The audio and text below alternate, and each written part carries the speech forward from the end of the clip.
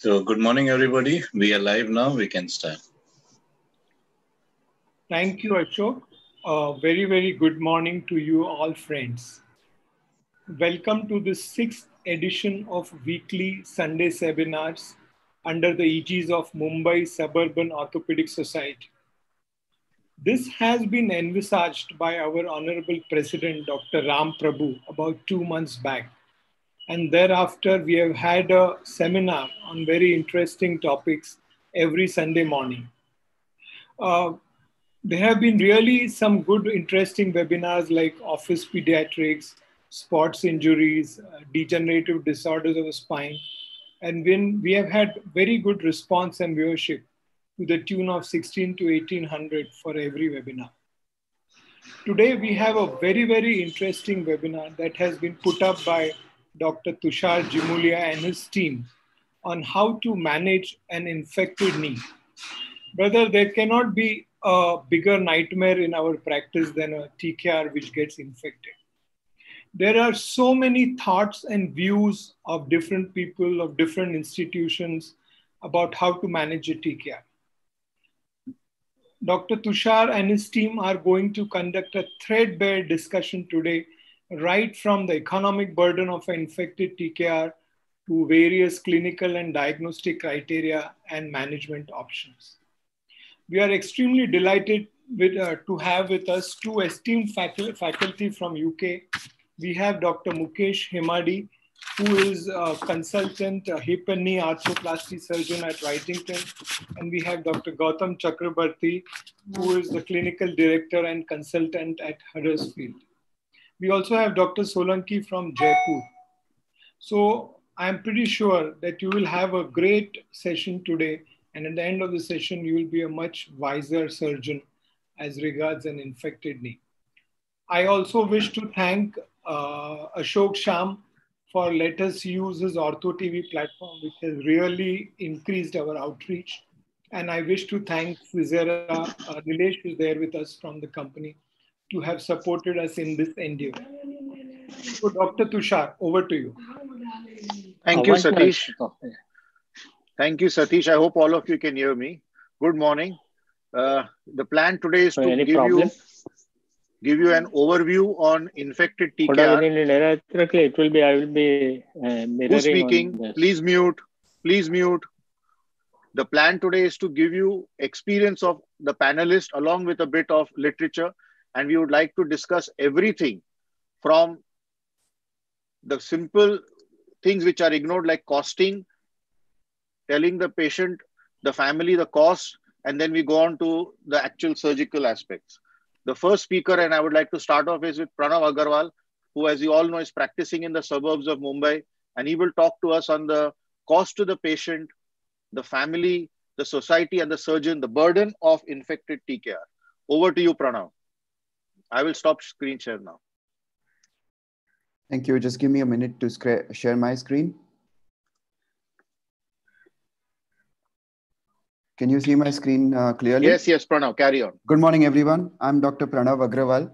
At the outset, let me thank Mumbai Suburban Orthopaedic Society, Dr. Tushar Jimulia and Dr. Girish Devnani for giving me this opportunity to open the innings today.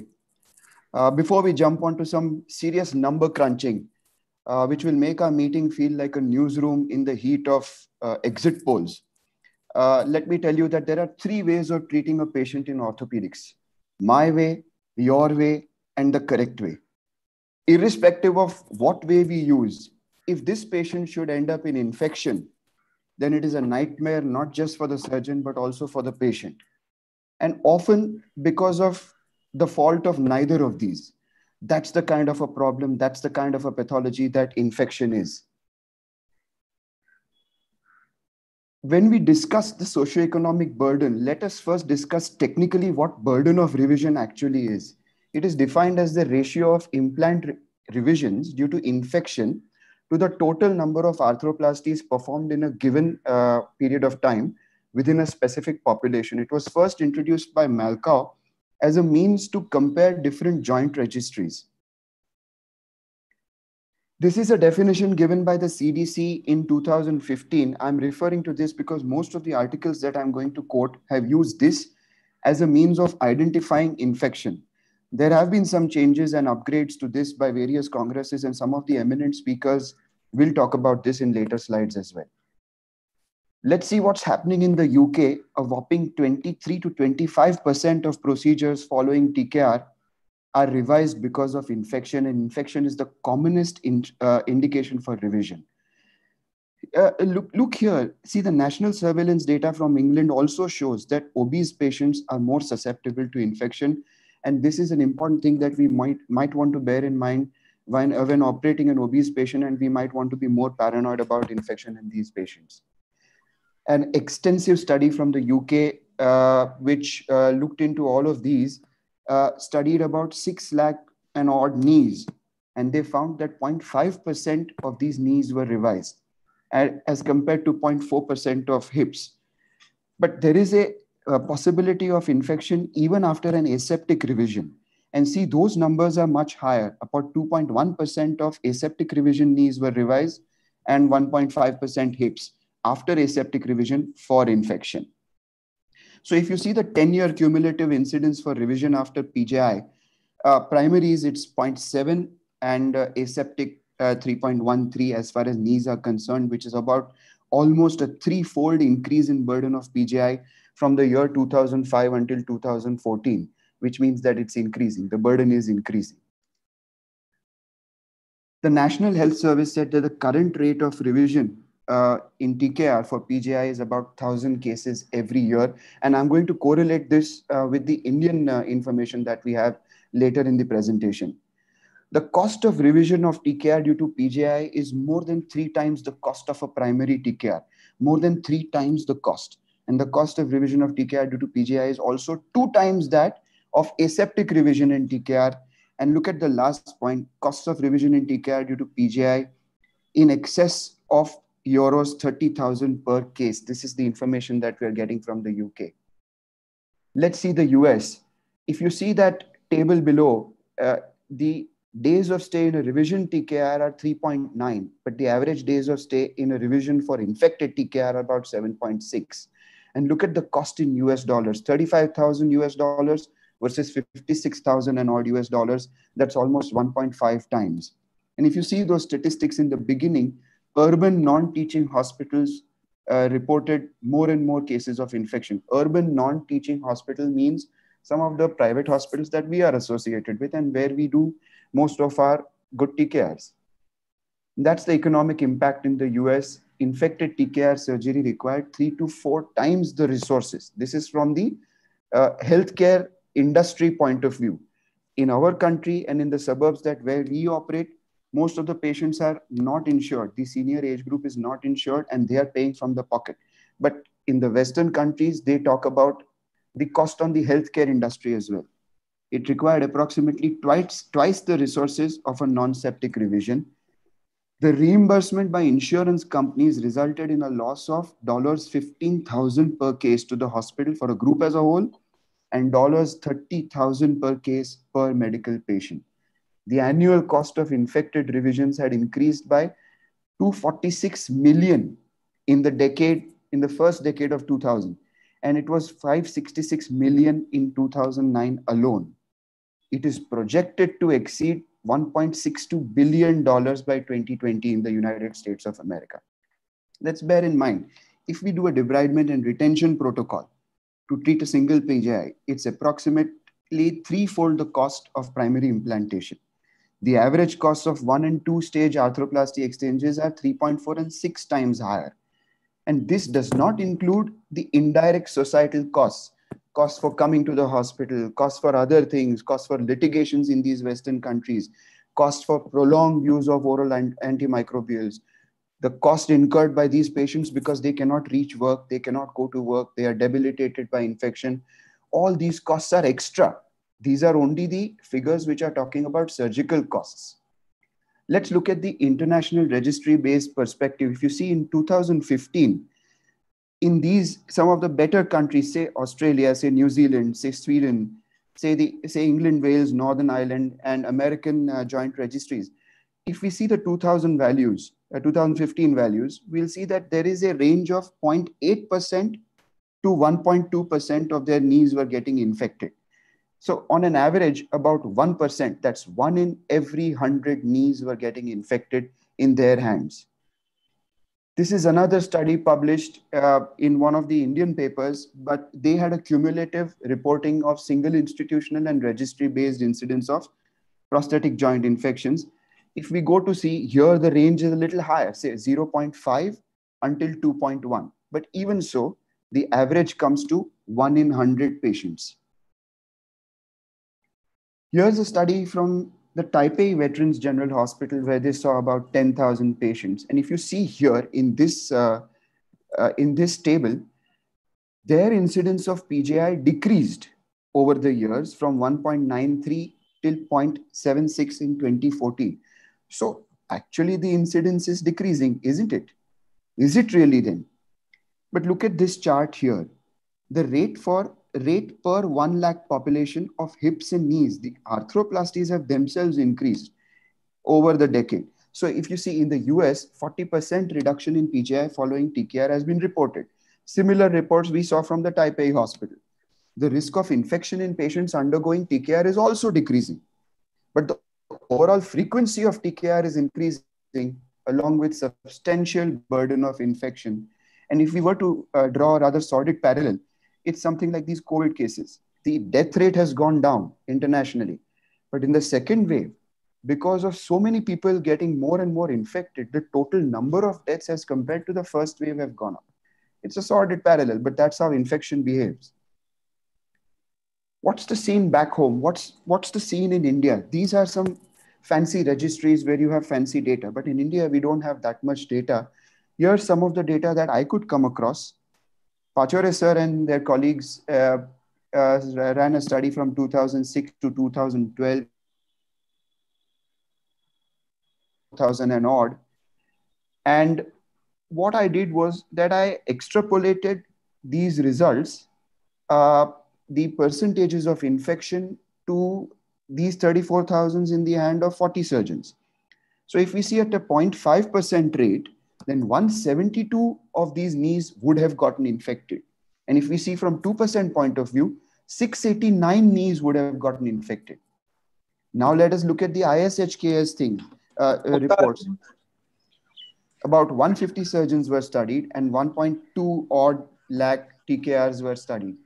So about 646 or about 2.5 thousand TKRs would have gotten infected. Pranav, yeah. 2 minutes more. Yeah. So one study said that there was a proportional increase in the costs involved in lower and middle income countries as well as compared to the US. So the total cost was high. Proportional increase in LMIC countries was happening. Here are some of the numbers. I think there's a lot of disturbance somewhere. These are some numbers from the suburbs. Look at this. If a patient in India was to get operated in a middle-level hospital, in a middle-level room, and this is closer home, these are in the suburbs of Mumbai, middle-level hospital, middle-level room. If we did a primary TKR, and they would have about 5 days of stay. This is average estimated figures. Cost of stay would be 35 grand. Implant cost would be 60 grand because now there's a capping on all these implants.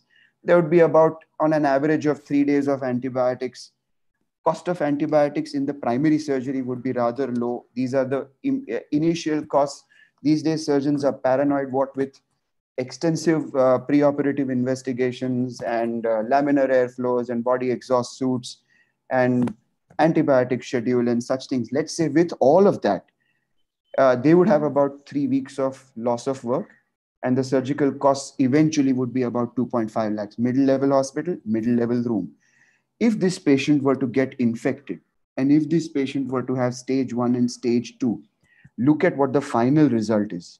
It's about 10.5 lakhs. This is an estimate, but it's about 10.5 lakhs versus 2.5 lakhs. 4 times the cost, 6 months out of work, so many lakhs of rupees gone into antibiotics if this patient were to receive Targocid or Ticoplanin or something of that sort, and not to mention income deficit for 6 months. And who bears this burden in our country? Is it the insurance companies? Most of the seniors who want to undergo TKR these days in the current generation are not insured. So it is eventually a complete burden on these patients, their relatives, and the entire patient takes the entire, but they are the real beasts of burden. So in conclusion, at best, PJIs result in additional pain, discomfort, hospital stays and treatment. At worst, they result in reoperation, long-term disability, and death. I was discussing one case with Dr. Jimulia the other day, and we know that there was a patient with a bilateral infection who eventually ended up spending lakhs and lakhs of rupees and eventually did not make it. So death is that worst of the result that we'll have. While rates of infection are decreasing, volumes of TKR are increasing. Infection is the major cause of revision post-TKR. And while we crunch numbers and discuss ad nauseum, the beasts of this burden in India, in Mumbai, in its suburbs, the beast of burden is actually the patient and its family themselves, in ours, and both socially, economically, and sometimes physically also. So the paranoia to address prevention is absolutely justified. Where we are, it's best to prevent. Whatever we do, Bhavna Prakash, please stop. Please make it mute. 0.5 to 2% of patients are going to get. Who is Bhavna Prakash? Please mute. Infected. So let me thank the Mumbai Society, the Mumbai Suburban Orthopaedic Society, Dr. Jimulia and Dr. Devnani again for giving me this opportunity to begin this discussion. Stick around with us. There are some eminent speakers coming to deal with the entire infection in TKR process. Tushar sir, over to you again. Yeah, thank you. If you stop screen sharing. Yes. Yeah. So that was a nice talk.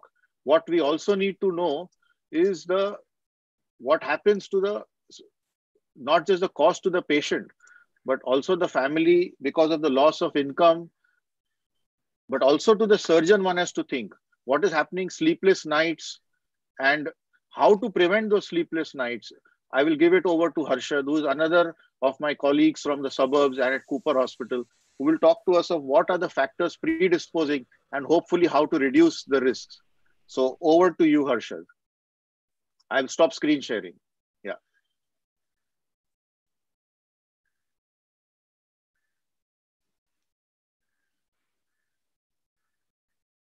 Harshad, you may be on mute.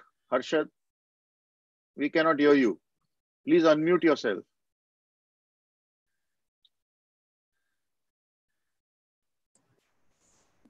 Harshad, we cannot hear you. I'll start in a minute. Yeah, please. So unmute yourself. Yeah. You can hear me now? Yeah, I can hear you. Thank you. You can see my screen also, I guess. Yes. Perfect. So I'm going to talk on factors which predispose to a joint infection and total knee replacement. I'm going to talk on ways and means which an average orthopedic surgeon or an orthopedic surgeon working in his own private setup or in a nursing home, not in a corporate situation, how to use or what to do in order to avoid your joints from getting infections. Some practical tips as well as some evidence-based information. So certain factors which are responsible for infection, we all know they may be related to the patient. Some of these are related to the indication as to why you're doing the surgery. Some of it is in the hand of the surgeon and himself can control it. And some of it depends on the setup in which you're working. So I'm going to focus on a nursing home setup rather than on a corporate setup where things are more or less institutionalized and more or less regular. I'm going to say that most of my talk is being taken from two articles. These are the practical guidelines published by AOS in 2019 on preventing infection, and the study which even Pranav quoted, the infection study, which was done in England and Wales and published in the Lancet again in last year.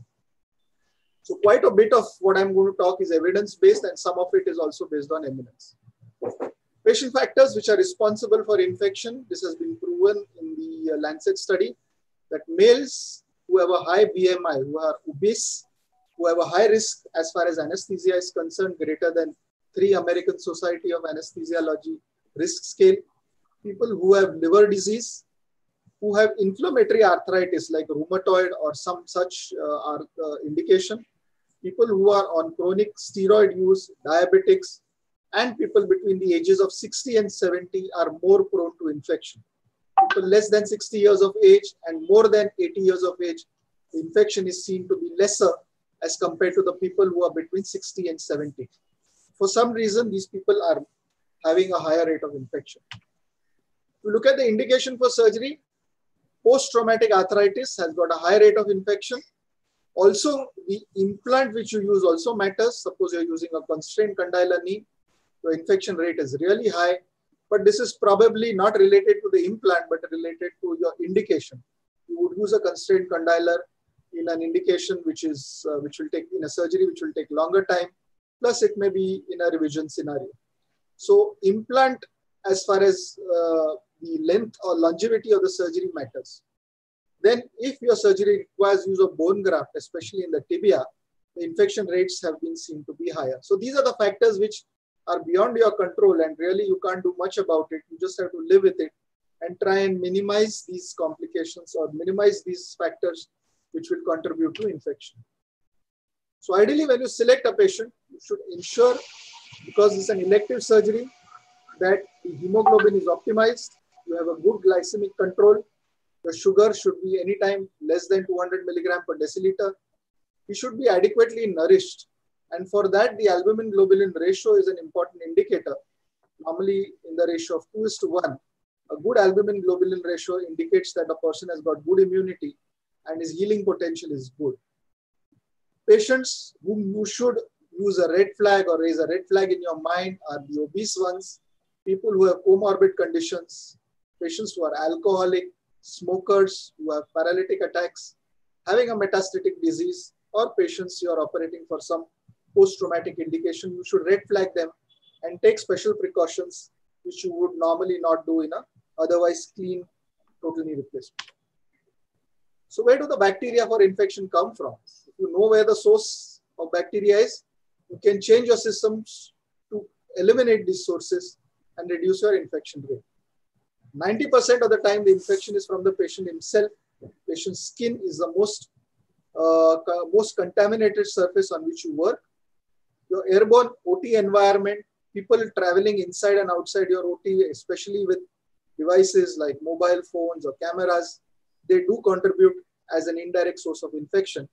Another important source of infection is direct contamination of your operating instruments, which happens if your systems are not correct.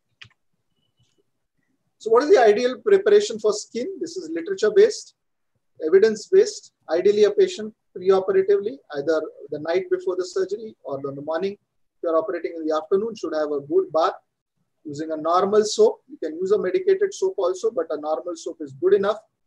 But most importantly, that there should be application of chlorhexidine, which is, as a brand name, you would know it as MicroShield. But chlorhexidine application, say 6 to 8 hours before the surgery, is known to reduce the bacterial growth on the skin and prevent further growth of bacteria. So this works better than iodine-based preparation, what we normally use, betadine or povidone iodine. Chlorhexidine is better because povidone iodine does not work in the long term, it works only in the short term. After 6 to 8 hours of application of betadine, you might still get growth of bacteria, which is not the case when you're using chlorhexidine. Shaving is not necessary. You should not use razors. Try and use a clipper just to minimize the hair on the surgical area. In a nursing home setup, in a small hospital setup, the autoclave, I feel, is the weak link in your entire chain of sterility.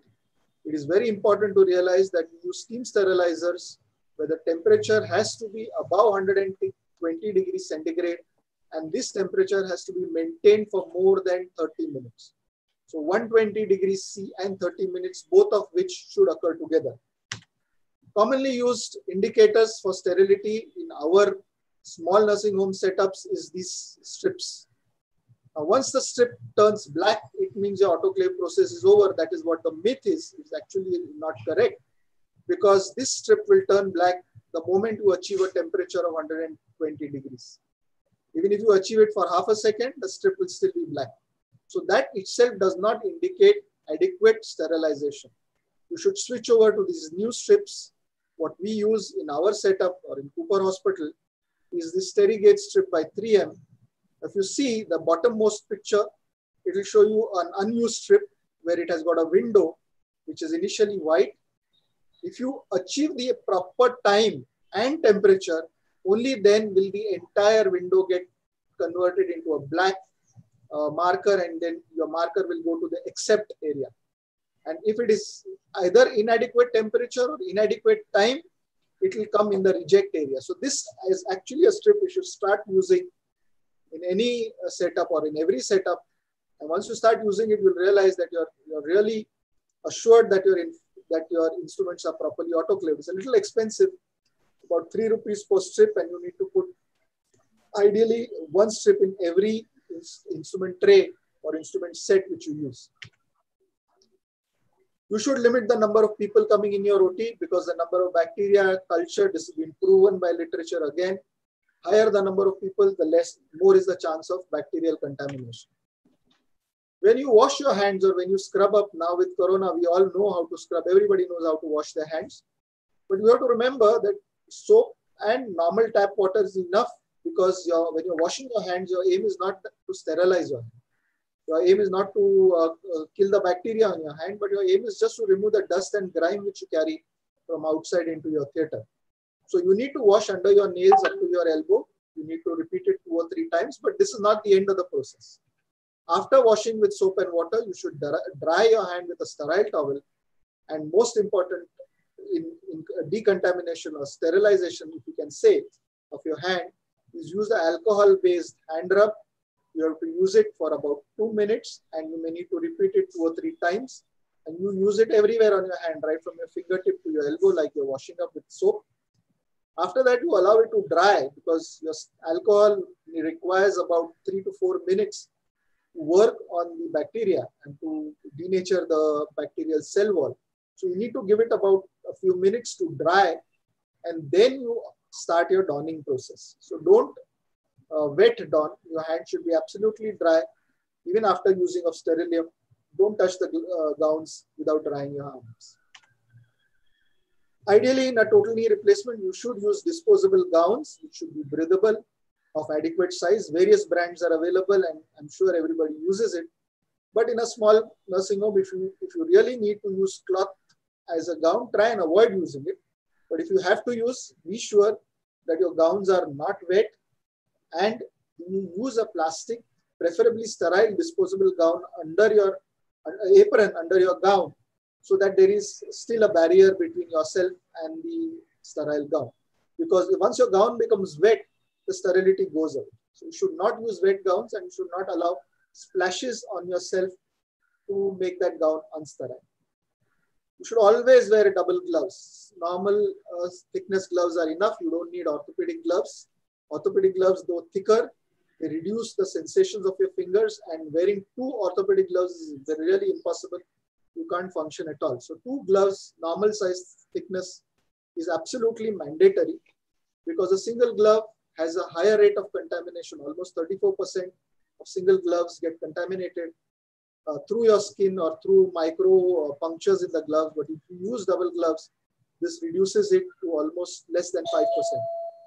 Also, you have to remember that the gloves need to be changed on a regular basis. I would recommend that you change it minimum 3 times. Number 1, after you finish your initial drapes, just before you put your final O drape or U drape or whatever you use, before that you change your gloves, because during the draping process, you might contaminate the glove accidentally or knowingly. Then after every 60 to 90 minutes of surgery, you should change your outer gloves and wear a new pair of gloves on that. We all know, and we all change gloves before cementing, but you should also remember to change your gloves after cement. Why is that? Because once you handle the cement with gloves, the chemicals in the cement and the latex interact with each other, causing the latex properties to change and make it more porous. So even after cementing, you should change your gloves. We don't remember that, but please keep that in mind. I always use plastic drapes to isolate the patient first, followed by cloth drapes, which is a foundation drape. Then I change my gloves and wear a new pair of gloves, and then over drape with your leg O drape or a U drape. This is what I do routinely in all my patients. Whether spacesuits are essential, whether they're absolutely mandatory, there is evidence to say the spacesuits do not decrease the overall rate of infection. So it is not mandatory to have space suits when you're doing total knee replacement surgery. It is good to have it, but it is not mandatory. It protects you from the patient's splashes rather than the patient from your contamination. So it works to protect you more than to protect the patient. Whether laminar airflow is essential, it is very good, no doubt about it. It filters maximum amount of particulate matter, including most bacteria.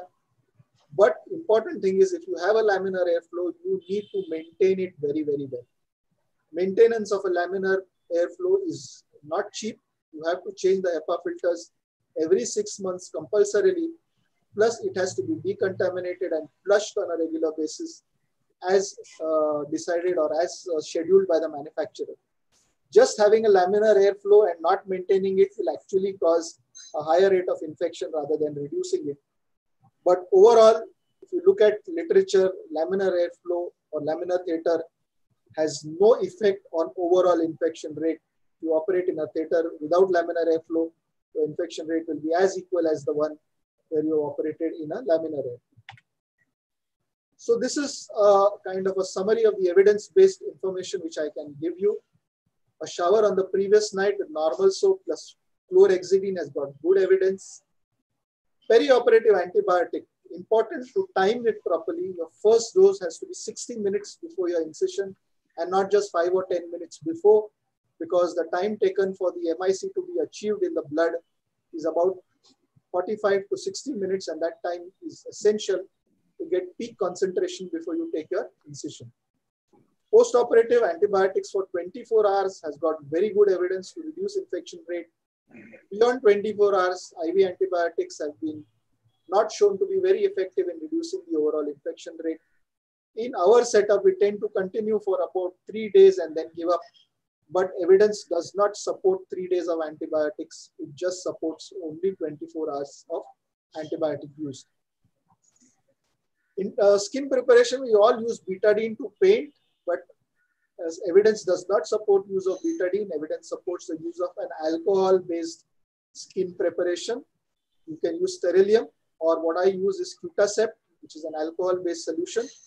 If you read the Cutacept instructions properly, you see that you apply it once, let it dry, and then apply it for another coating and wait for 2 minutes for it to work. If you follow this properly, the skin preparation will be adequate.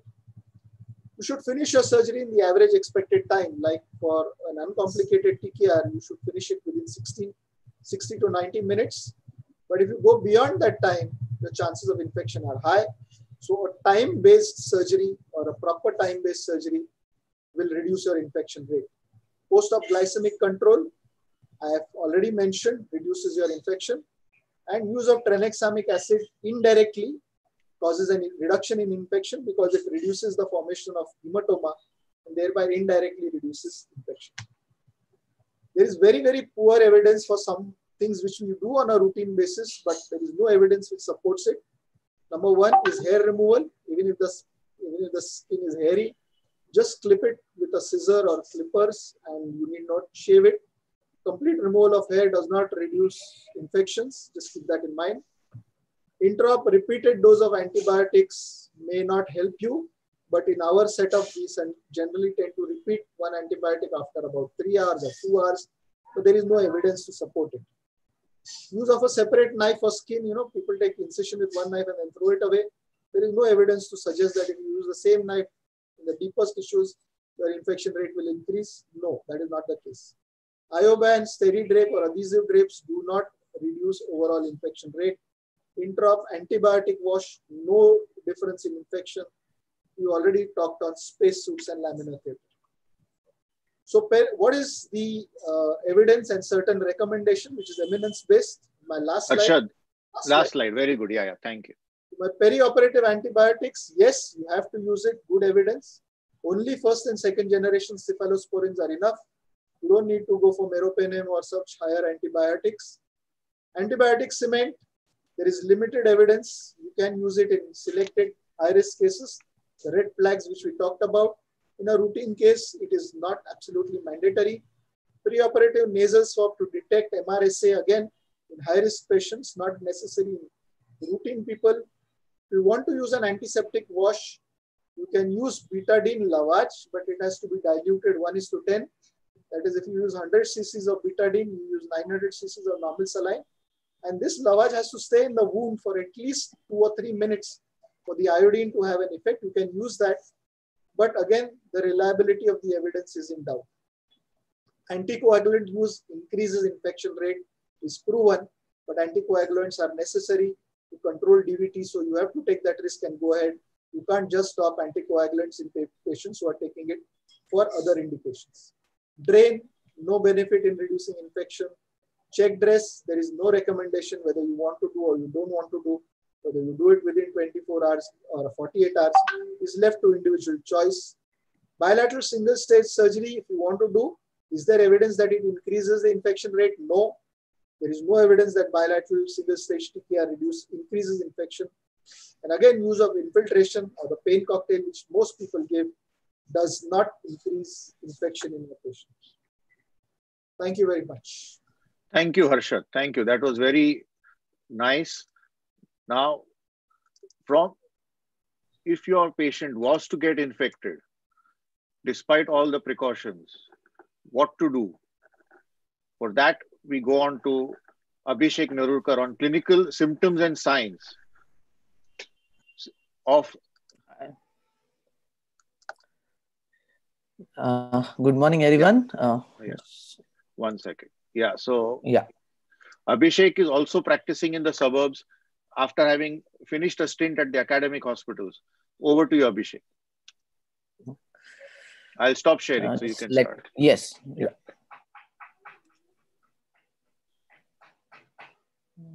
And please stick to time, Abhishek. Yes.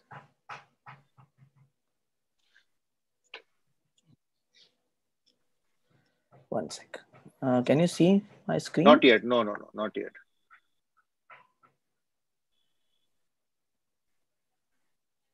Now? Not yet. No. Not yet. 1 second. I stop and do it again. Yeah. So just to summarize, we are doing about 100,000 TKRs in India annually. And at 1%, we are running about 1,000 infections a year. So that is the burden to our society. And Harshad has brilliantly told us how to prevent our patients being in that 1,000. But if they happen, how to recognize them? Over to Abhishek. Yeah. Is my screen visible now? Yes. Carry on, please. Yeah. Yeah. Thank you. So at the outset, I would thank Mumbai Suburban Orthopaedic Society, Dr. Tushar Jimulia, and Dr. Girish Devnani to invite me to speak about clinical features of infected TKR. It was a nice beginning by knowing what is the economic burden and what are the factors predisposing to infection in TKR. I'm going to talk about if the infection is already occurred, then how to diagnose, what are the clinical features that are associated with the infected TKR.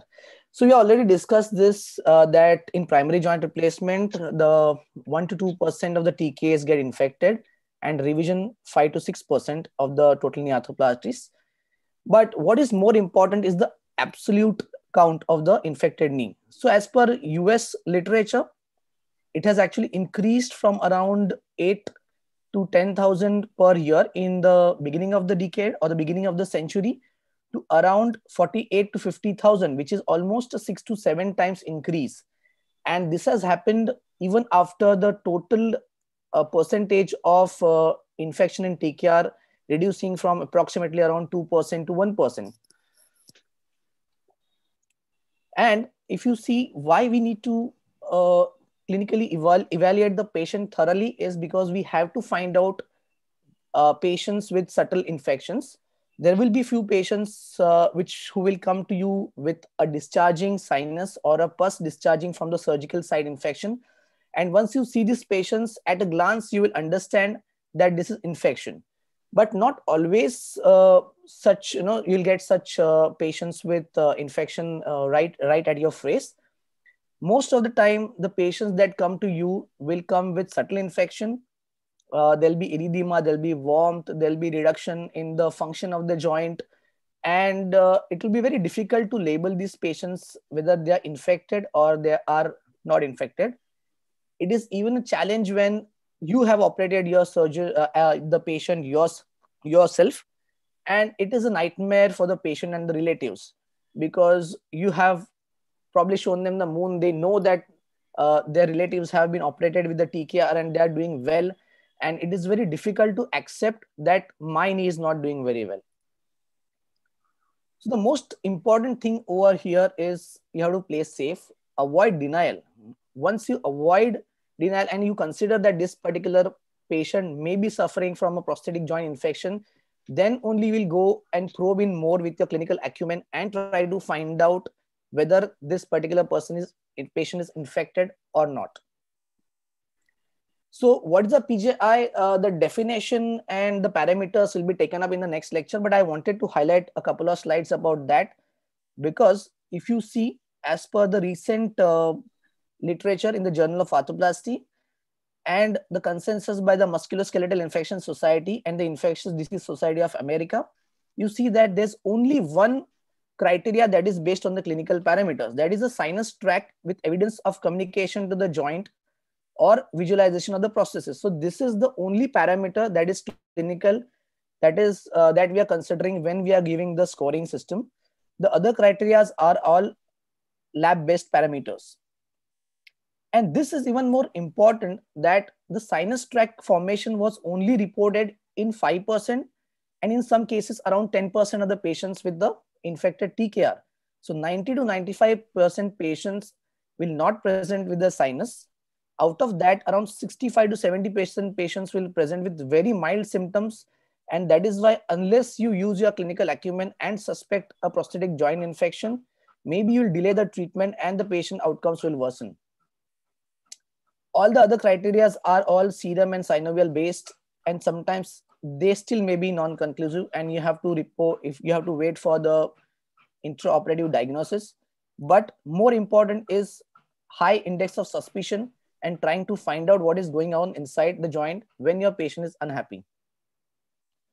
So wide stress of clinical findings, unless you actually look for the prosthetic joint infection in quiescent stages, you may miss it, and you may wait on it, and this may worsen the patient outcome. And only if you suspect a prosthetic joint infection based on your history and evaluation of the symptoms, and of course your clinical acumen, then you will probe and find out what is going on. You try to prove whether it is infection or it is a aseptic kind of a problem. So you have to look out certain parameters in your history. You have to look for recent or active bacteremia, recent history of any procedures or surgeries, any kind of a skin or epithelial tissue penetration. So patient having IV drug use, colonoscopy, dental work, any ulceration or any wound complications. So all these patients will have high risk of prosthetic joint infection. And you should ask in the history about all these, any surgical procedures or any complications that have happened. And as a rule, every patient that presents with an unexplained painful total joint should be considered infected, especially if the patient was doing well and after some time, maybe a year or year and a half down the line, now patient is complaining of decreased function, then the prosthetic joint infection should be at the top of your list and you should always exclude it. What do we need to ask to the patient? As rightly mentioned in the last lecture, these are all the conditions that predispose the patient to the infection. So any prior infection, diabetes, smoking, alcoholism, obesity, malnutrition, steroid intake, malignancy. So all these parameters you have to actively ask when you're looking at the patient with the infected TKR. Any bacteremic events like surgeries or any dental work should be noted on paper. It is important to ascertain that the events around the time of initial surgery. So you try to find out what has happened, try to read through the surgical notes, what was the operative time, anything that has happened before or after the surgery that may lead to infection post-operatively. Has there been excessive wound drainage after the surgery, any wound healing problems, any secondary suturing, blood transfusion, use of antibiotics for an additional period of time around the surgery. So all these are red flag signs. And when you see that this has happened, maybe you should have a higher index of suspicion for infection in a TKR. So you have to fine tune your history by asking about the location. Sometimes the patient may get confused, and you should try to differentiate between the pathology which is inside the knee or maybe a referred pathology, referred pain. Again, the time of onset of the patient's pain is very important. Whether the patient has had a consistent pain and lack of function, or the patient has had a good function in the past, will also give you a clue about what is happening.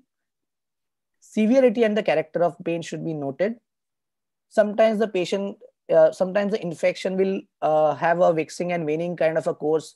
Maybe patient has had redness or erythema in the past, but now it is settling down. So you need to probe in regarding whether there was any redness and erythema, any joint warmth in the previous interim period, and do they have any changes associated with the activity. This is important because any kind of aseptic kind of a problem will have more involvement or more pain with the activity, whereas in infected joint, even there'll be pain during the rest. So you have to be inquisitive, try to figure out what is happening, evaluate the patient as a whole, and dig in more to, so that you don't miss out salient or the subtle infections. So presentations are usually similar to what happens in other infections. However, we broadly differentiate into very red or acute knee or something that is more subtle.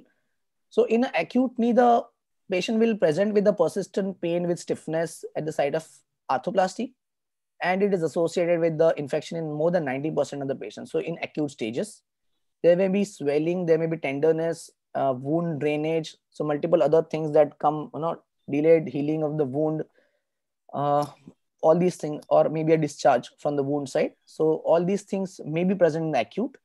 Whereas in chronic, usually the pain is more subtle. The function gradually deteriorates over time. The pain also worsens over the time. So in the physical examination, if you find a sinus tract which is communicating to the joint, then you don't have to think anything about anything else. This is definitely an infected knee. But sometimes you may get warmth, redness, swelling. You also look for a low-grade fever, which may be present, especially in hematogenous spread cases. We'll come to that soon. You also look for range of movement, whether there is a progressive loss or there has never been, the patient has never gained the kind of range of movement that he should get after a total knee replacement. In the history and examination, you can also briefly try to find out the source of infection. We have already seen what are the sources. Majorly, the acute infections occur due to direct invasion or a sinus tract formation, or sometimes a wound dehiscence. So the skin bacteria colonize and go inside the surgical site when there's a wound dehiscence.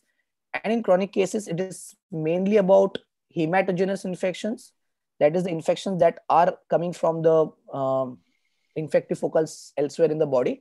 This is important because the onset of the disease, the clinical manifestations, and the patient presentations are going to be different as the source of infection, the virulence of the organism changes. Okay, so basically these the clinical manifestations are going to depend upon few factors like the virulence of the organism, so which is the organism causing the infection. Abhishek. Yes, sir. Abhishek, 2 more minutes. Yeah, fine. So these are the mode of initiation of infection, host immune response. So let me come to clinical features based on timeline. In short, they are classified into less than 3, more than 3 months to 12 months, and more than 12 months. And I'll just briefly go through what is the difference. So in acute onset, the likely mode of entry is operative implantation, and it is a rapidly deteriorating function. And the causative organisms are mainly high virulence organisms like staph and gram-negative bacilli. Clinical features, obviously cardinal signs of infection are present, effusion, wound dehiscence, and drainage is present. There may be superficial necrosis, cellulitis, and hematoma.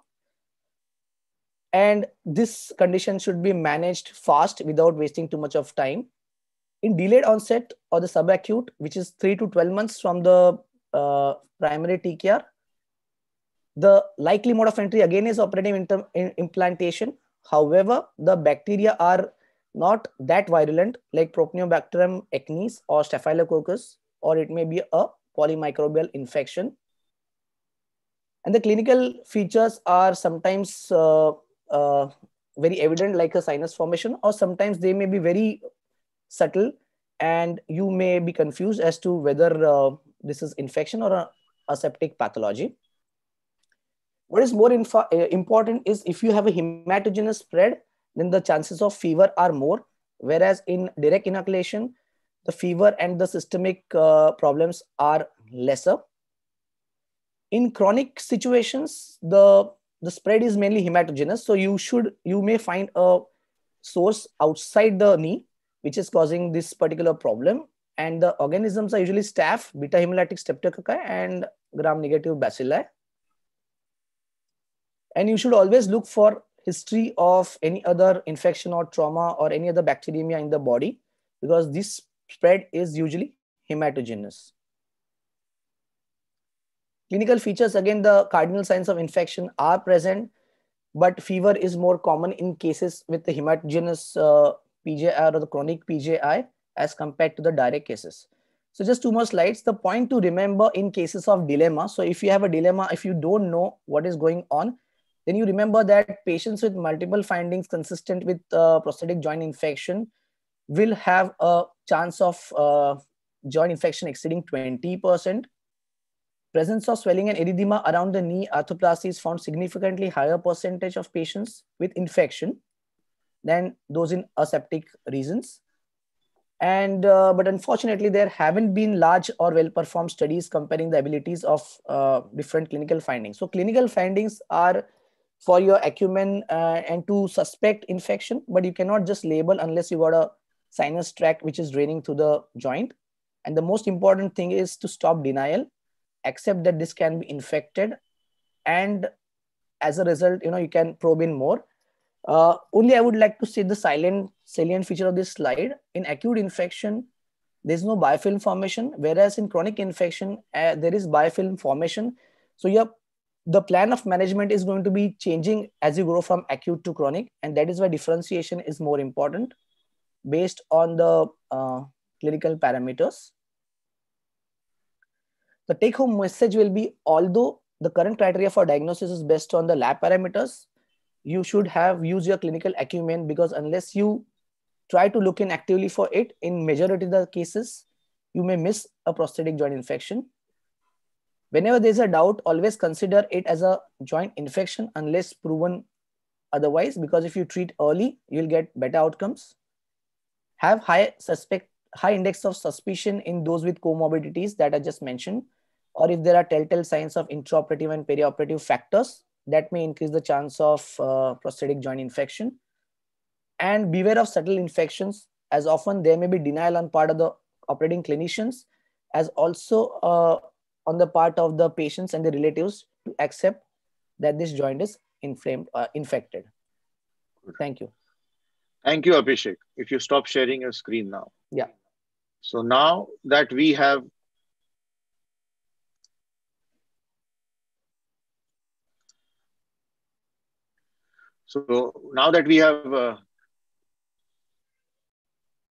got an idea of the symptoms and signs, over to Sanjay Londe for how to diagnose radiologically and microbiologically what is the way to forward to confirming your clinical suspicions.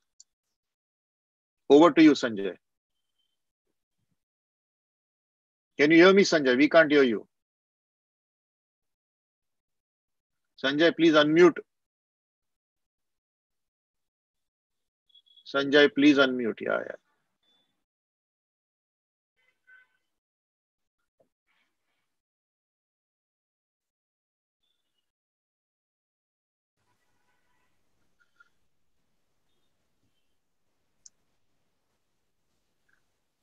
Can you hear me now?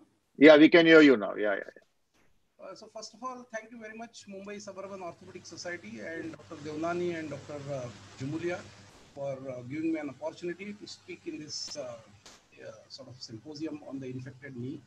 I think whatever denial you may have, as you are going to operate more and more patients, we are going to have infected knees. As I think all my previous speakers have elicited, 1% of our patients are going to get infected.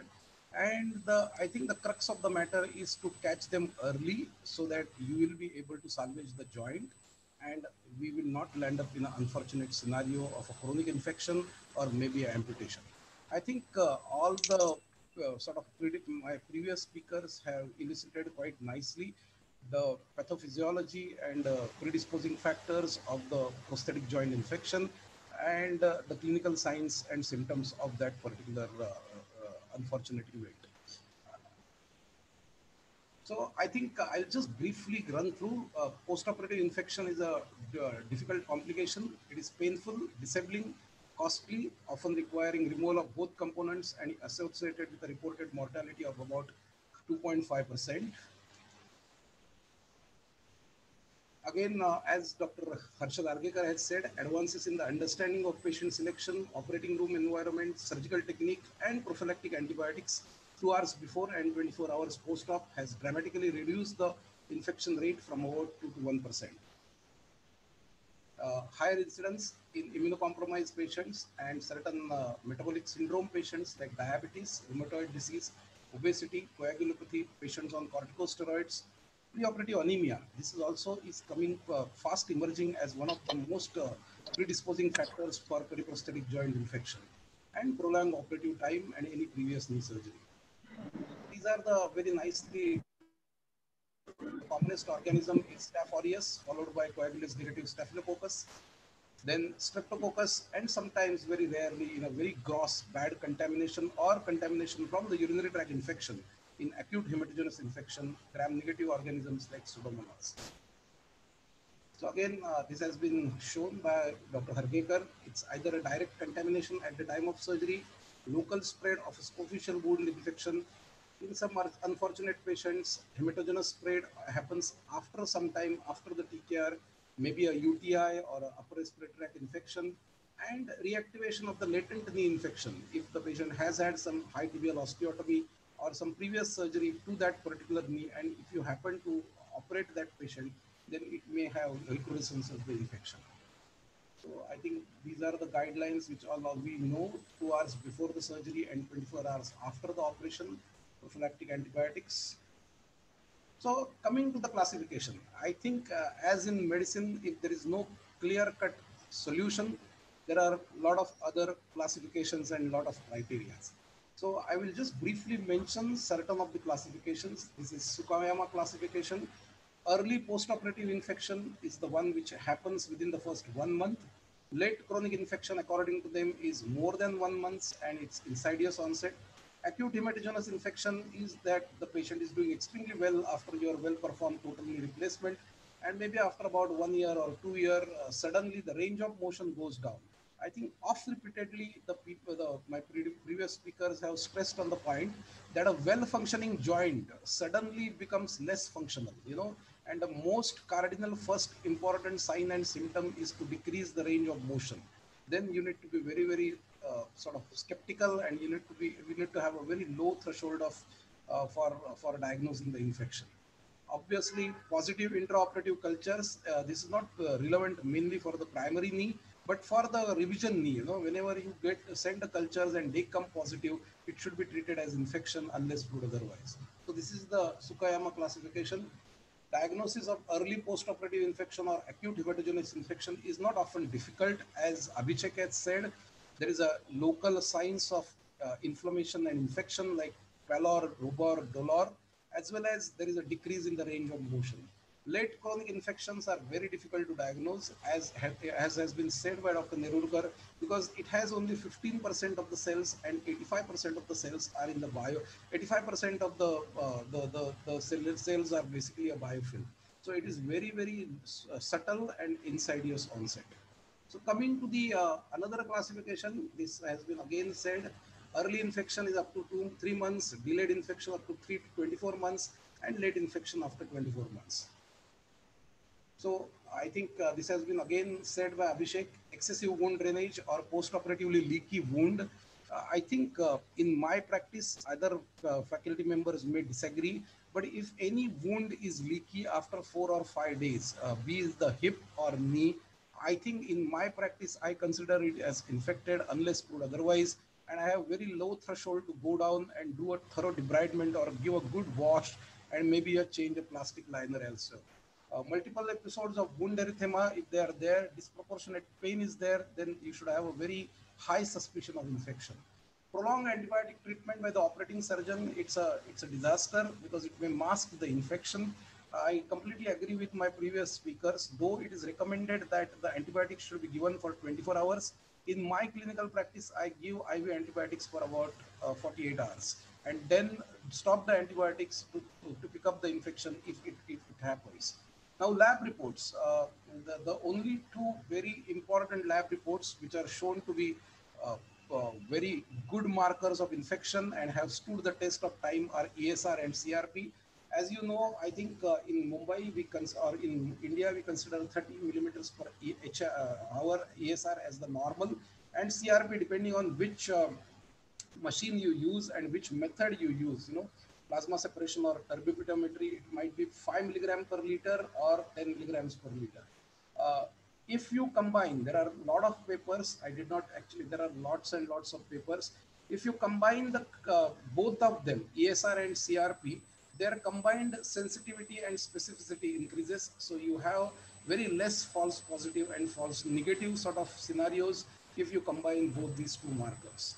So I think normal I think unfortunately, whatever literature we have till today is from Anglo-Saxon population, either from mainland Europe or from North America. And according to them, the ESR usually takes up to a year for normalization after a TKR. And CRP, according to those papers by Bob Dunsmore and even one of the paper from the Professor I think it is from the Leicester University. They say that the CRP comes back to normal within 6 weeks after the primary implantation of the TKR.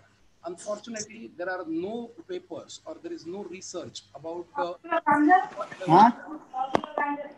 आणि दुसरा काय आणणार आहे ओ शिंगा भेटते तो शिंगा घेऊन ये I think can somebody mute ओ कढीमध्ये टाकायची शिंगा आहे ना 2 के 3 भेटली तो घेऊन ये हा ते पण दे तिला ठीक आहे आणि दुपारी किती वाजता येणार आहे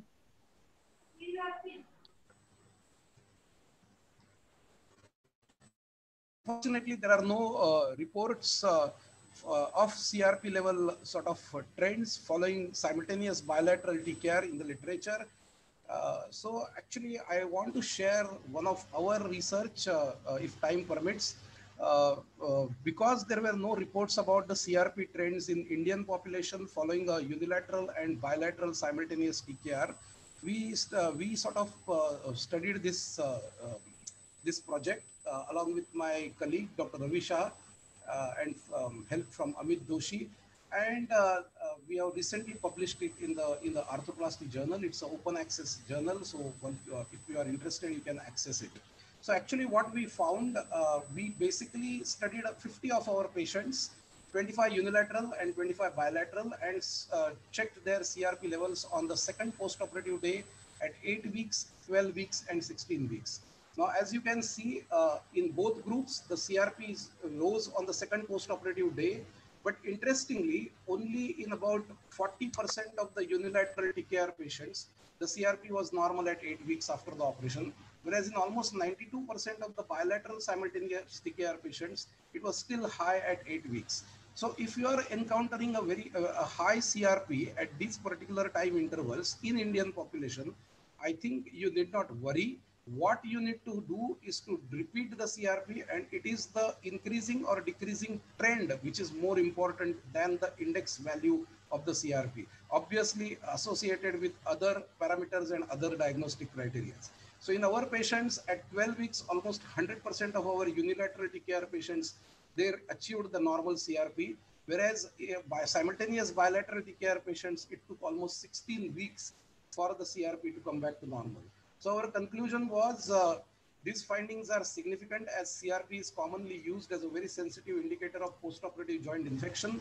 and we concluded that in Indian TKR patients, the CRP values take longer time to return to normal than their Anglo-Saxon counterparts, and therefore published results regarding the normal levels of CRP in unilateral TKR and the normal results from the Anglo-Saxon sort of research should not be extrapolated to the Indian TKR patients and to the simultaneous bilateral TKR patients. I know this will incite a lot of questions, but what I am planning to say, it is not only the single level of CRP, but it is the trend. If you repeat the CRP maybe after 1 or 2 days, and if it is still high or if it is rising, then obviously you are dealing with the infection.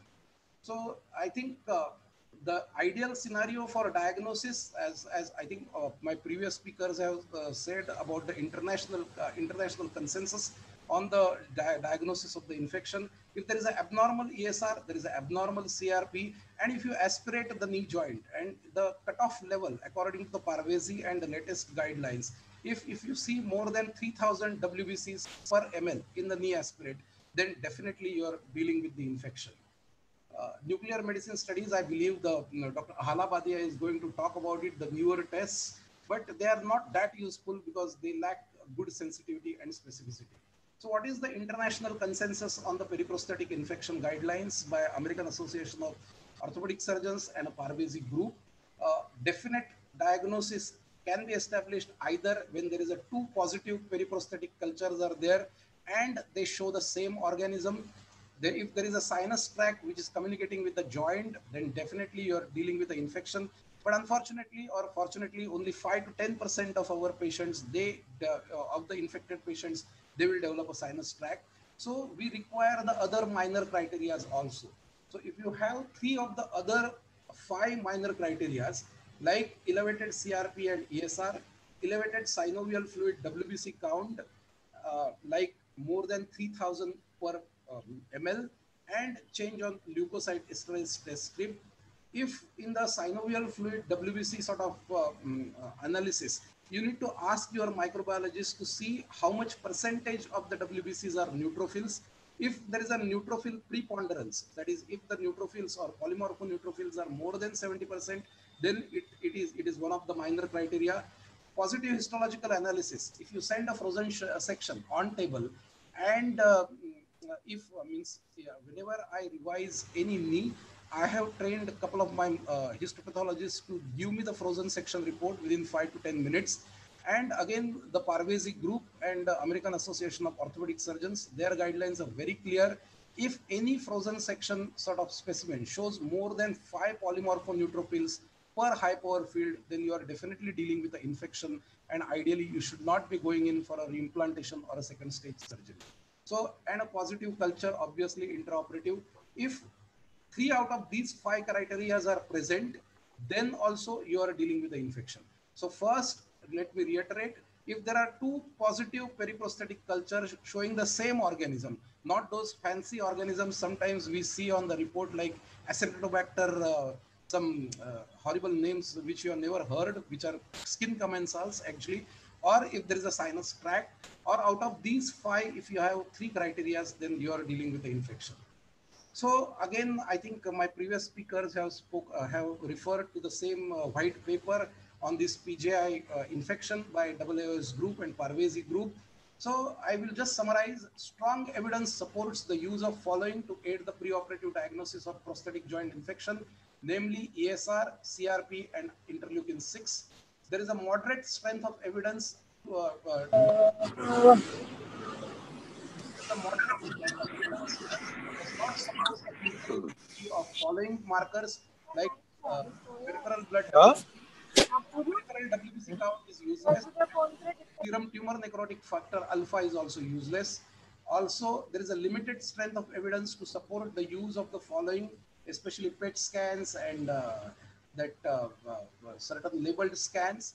Again, limited strength of evidence to support the clinical ability of the nuclear imaging.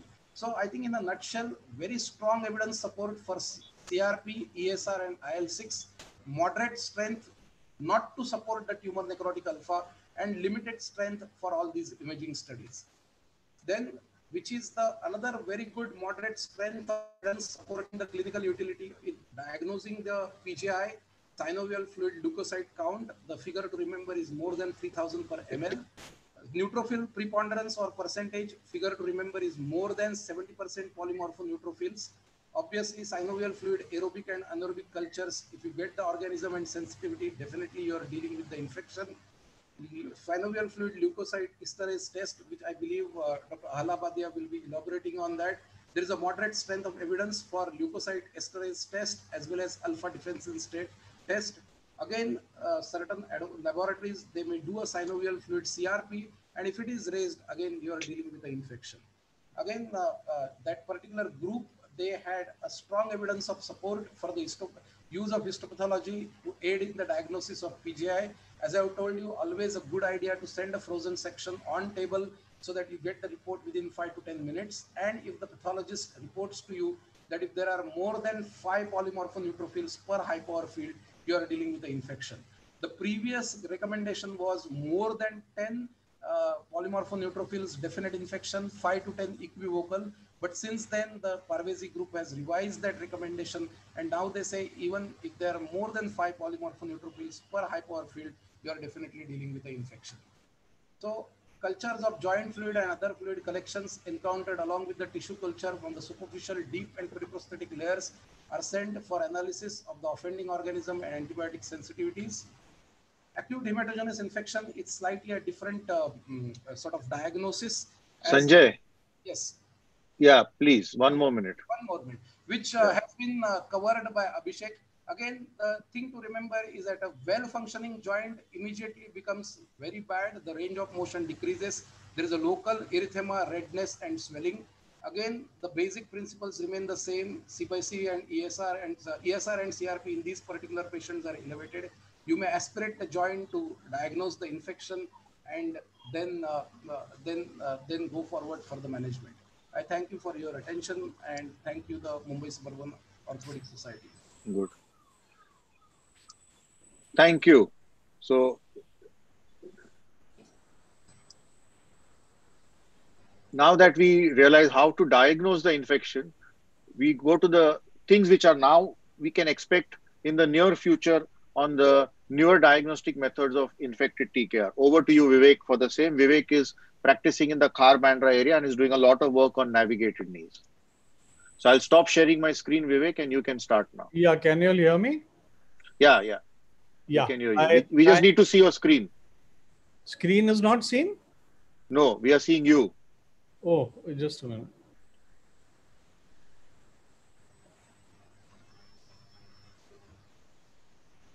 Now? Yeah, now we can see your screen. Yeah. Okay, yeah. I would like to thank Tushar, Girish, Mutha, and Dr. Ram Prabhu and Suburban Orthopaedic to give me an opportunity to speak today. There is some fascinating new research coming out from USA with Dr. Parvezi et al. And I think that's the way forward for periprosthetic joint infection. So I just wanted to share certain things with you all. So PGI is one of the most unpleasant complications of total joint arthroplasty. Incidence stated is 0.5 to 2%, but incidence and prevalence is higher than believed. 12% of so-called aseptic could have periprosthetic joint infection. This is an article in CRR 2011. Management usually costly. Choice of treatment depends on timing of infection and fixation status of implants. It is associated with 4x increased odds of 1-year mortality compared to aseptic revision. 5-year survivorship can be worse than some cancers. List of implant-related infective organisms that can fly under the radar is increasing. And this is increasing because now the diagnosis is getting better. Isolation of organism will get better over the next few years. So this has been spoken by the previous speakers: acute, post-op, less than 4 weeks, late chronic, indolent infection after 4 weeks, acute hematogenous, and positive intraop cultures, clinically unapparent infection with 2 or more positive intraoperative cultures. Diagnosis, there's no one gold standard method. I think you have clinical examination, lab tests, biomarkers, and certain newer things that I will be talking about. So combined armamentarium of current tests, 50 to 93% sensitivity, 82 to 97% specificity, 80% accuracy. Problems in diagnosing and treating. Biofilm, organism hides inside the cytoplasm of the cell, can remain inactivated, and when time comes can get reactivated. This is just like chickenpox in the child, which can come up as shingles later. The virus remains inactive and gets activated later. Cyanovial fluid cultures, sensitivity 52% and specificity 95%. Culture coming negative should not give a false impression that there is no infection. Hospital de which accommodation. Dr. Chopra, please mute your screen. Jagmohan Chopra, mute yourself. Okay. Culture can be negative in up to 48% of these infections. Specimen taken should be taken with clean instrument and put in culture bottles directly. Never take the specimen, put it on your assistant glove and then tell him to put it into the bottle. Put it directly into the sterile container. Specimen should not be lying around till you finish surgery. Send it to the lab immediately as soon as it's removed. Use blood culture bottles. They give better results. Ask for smear culture, aerobic, anaerobic, fungal and mycobacterium diagnosis. So serology, ESR more than 30, CRP more than 10 is suspicious, definitely. But variations exist according to age, medical comorbidities, post-operative period, lab to lab, different reports, variation up to 30%. ESR and CRP may, CRP may be normal in up to 18% of PJI cases. Aspiration, very, very important. I routinely use it, and it's helped me in it's bailed me out in a lot of times. Patient should be off antibiotics for 2 weeks. No antibiotics unless diagnosis reached or refuted. Sometimes we can't keep the patient off antibiotic for 2 weeks when we do a DARE procedure because, you know, there is a golden period, and if you keep waiting, the DARE success rate may go down. Blood culture. If patient has fever, then we can send blood culture. Sometimes, if you're lucky, you may get bacteria identified through that. So Musculoskeletal Infection Society keeps changing their criteria, and they have revised them recently, I think 2 years back. This improves clinical diagnosis, early effective management, streamless research efforts, standardization of algorithms across all institutes investigating PGI. They designed a uniform criteria. 2 major criteria: sinus tract communicating with prosthesis, or prosthesis is seen through the wound. A pathogen is isolated by culture from 2 separate tissue or fluid sample obtained from the affected prosthetic joint. Minor criteria: elevated ESR and CRP, increased synovial WBC count or leukocyte esterase positive, increased synovial polymorphonucleoside, positive histological analysis on periprosthetic tissue, single positive culture. PGI may be present even if less than 4 of these minor criteria are met. Along with ESR and CRP, now D-dimer is being done routinely at most centers, and it's helping a lot. So this is an app which has been devised by the Americans. I think Parvezi is leading the research on this. I suggest everybody doing joint replacement and dealing with infection should download it. It's available for Android and iOS. And it gives you papers of the week, recent research, documents. So there are a lot of documents on infection. And if you search, you get a list and summary of all those documents. They've also added criteria for DARE. Suppose you want to do a DARE procedure, or you want Vivek, to stage. Vivek, 2 more minutes. Yeah. So if you want to do a DARE procedure, they ask you a lot of questions, put in input of your patient's history and tests, and you get a percentage of success. If the percentage of success is less, it's better to go for 2-stage revision. Histology is operator dependent. You need musculoskeletal pathologies. Beware of fractures and inflammatory arthropathies. Bone scans not useful. Leukocyte esterase used in America. Alpha disinfencin used more in Europe.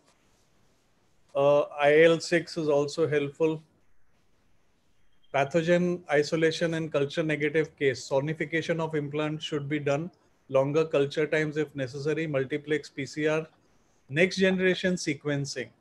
So there are database of more than 40,000 species of organism, including bacteria, fungi in their database. And through the synovial fluid, they try and isolate the RNA and the DNA and match it with their database. This can grow organisms in 90% of culture negative specimens. And it can also give you a more number of bacteria. In fact, what they feel now is that you may be targeting one organism, but it may be a multi-bacillary infection in most cases. They have sometimes with this technique found up to up to 6 organisms, and sometimes they have to use 2 or 3 different antibiotics to cover all of them. And after doing this, the success rate of their second stage revision has gone up significantly. So these publications will be coming out very soon, but I think this is the future, and I hope it comes all over the world soon. Basically, not isolating an organism increases the headache of the surgeon and the microbiologist, and we do not know what we are dealing with. And recently, in a few cases, I have seen mixed fungal and bacterial infection in diabetics who are immunocompromised. So next generation sequencing can isolate everything. And I think this is the future. Please try and use the app. It is really helpful. As the COVID goes down and the cases start coming in, I'm going to be using it.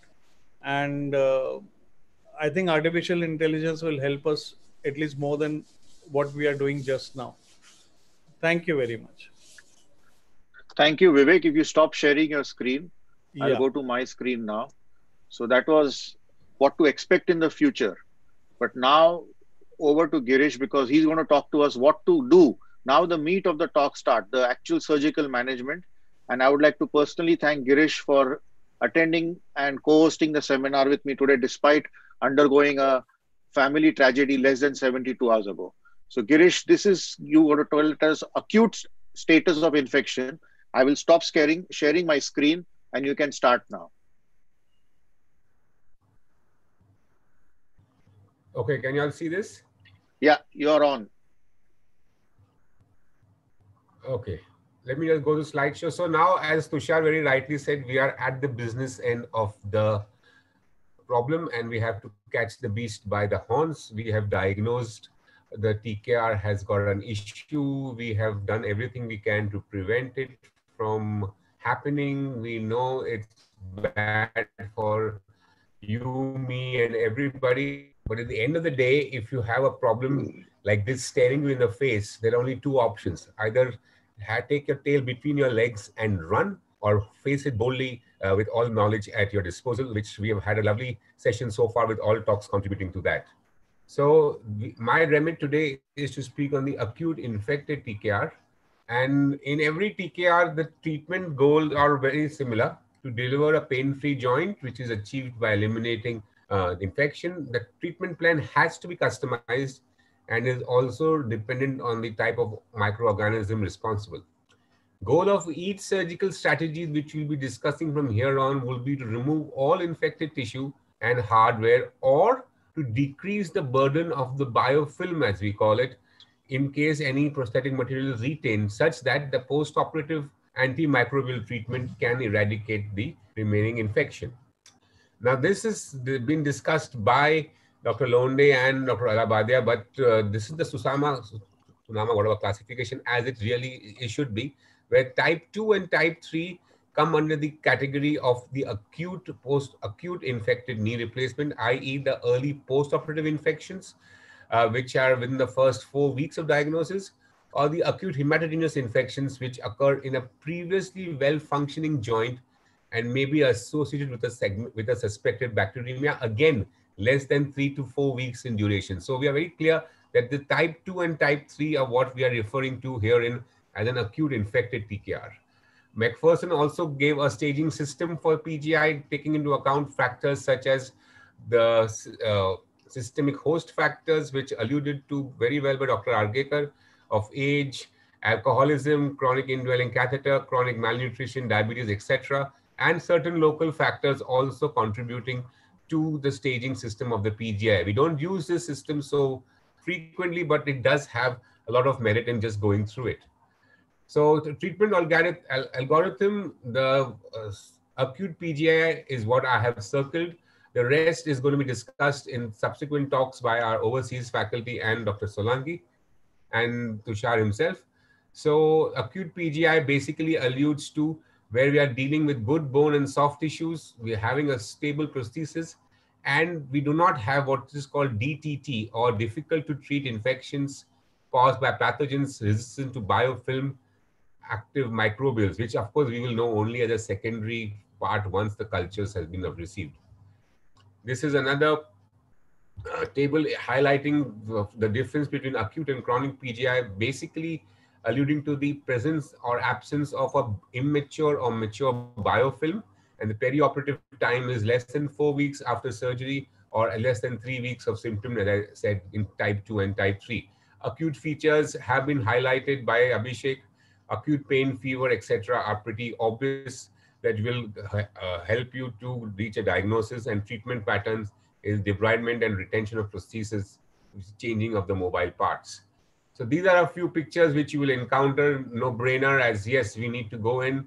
So, clips in red inflamed joint, a nightmare for you, nightmare for the patient and for the relatives, or sometimes presenting late with symptoms coming in a previously well-functioning TKR with sudden onset of effusion and redness in the area, and a distant focus of infection, which is probably well documented. So the international consensus on orthopedic infections was first formulating their guidelines in 2018, wherein they described the DARE as a debridement, antibiotics, and irrigation with retention of implants. So this is going to be henceforth referred to my talk as DARE. I'm not going to take the whole description again. And it has got the two indications we mentioned. The strict contraindications are if there's a chronicity of the infection, then the DARE is not to be done and is just a hogwash. So stick to the indications for some degree of success, and how much we will just see in a minute. Relative contraindications also are if you have a very highly virulent organism, then you can pretty sure say that this is not going to be the final outcome. And other factors which preclude to surgery being successful in the DARE scenario is advanced age and inflammatory arthritis along with chronic renal disease. So some papers which will highlight to us what we were talking about before we go on to the actual procedure. So this is one major paper which I will quote subsequently as well in 2019. The most important thing from this paper is that it is a safe, effective, and without a negative functional impact. This paper had a mean follow-up of 42 months with an 89% overall success rate. And this paper clearly indicates that you have to adopt a low threshold for assuming infection, and subsequent DARE can be done without the fear of compromising final functional impact. So this is what Abhishek said about self-denial. I'll take it one step further. Please do not be an ostrich and bury your head in the sand. How can my case get infected? That's a question which each and everybody of us has encountered. And if we haven't encountered, then let me tell you, either you are lying or you're not operating enough. And so please don't be an ostrich. Face the bull by the horns and take it to its natural conclusion. Continuing with the Barros paper, group are persisting wound discharge with a CRP rising after the first 72 hours, persisting wound discharge at day 10, irrespective of CRP. And third is strong clinical suspicions such as significant wound healing disturbances like a superficial wound infection, superficial wound dehiscence, or skin necrosis, which we all tend to gloss over. No, it will settle down. It's not a problem. It's just superficial problem. So that is what I mean by facing the bull by the horns. Don't be an ostrich. We have to always try and use anti-biofilm antibiotic combinations using Rifamp and ciprofloxacin. 2-year minimal follow-up in this paper, wherein the patient should be considered cured only if they have no symptoms of infection and progressively improving markers after stopping antibiotics, while a failure is considered a chronic infection or a need for a secondary surgery. This is something which has been recently pushed in a couple of years, that you need to have a dual surgical setup, which will, and that has been shown to improve the infection control of the DARE procedures. Dual DARE setup, which is establishing a new sterile field after the initial debridement, or what we call the IND. And this separately cause a decrease in the risk of infection recurrence on a multivariate regressive analysis. And this has now been adopted by even the international consensus group comprising of Javed Parvezi and Thorsten Gerke et al. So what do I do, and what do I feel is the best approach for there? It's an extensile approach. Exposure, you should have the entire femoral and tibial components visualized. First, debride superficial compartment, then aspirate the knee before the formal arthrotomy. The arthrotomy needs to be either a conventional one or extending using extensile approaches in case the knee is a bit stiff or tight. It is mandatory to do a complete anterior, medial, and lateral synovectomy, followed by the removal of the polyethylene insert before we do a posterior synovectomy. At this stage, the implant stability is checked. The mantra in a successful DARE is treat it like a tumor. It is not a tumor, but in some ways it is. The PGI surgery has to equate tumor resection, because only and only if you have that mindset will you do aggressive debridement and hope for an improvement in results at the end of the day. The biofilm has to be tackled aggressively. We do all know that we need to use irrigation with pulse lavage, and the best solutions recommended have been saline with betadine, 6 to 9 liters recommendation by all literatures. We shift then to a sterile setup, which I will just explain to you how it goes about. And after that, the joint is re-irrigated and poly insert is re-inserted, and the negative suction drains are used in these cases. Tushar, you must debate on this after we finish. If there is time. We do need to continue with IV antibiotics for a long period of time, between 4 to 6 weeks. Again, that will be something that will be discussed at the end of the entire session. So this is what I mean.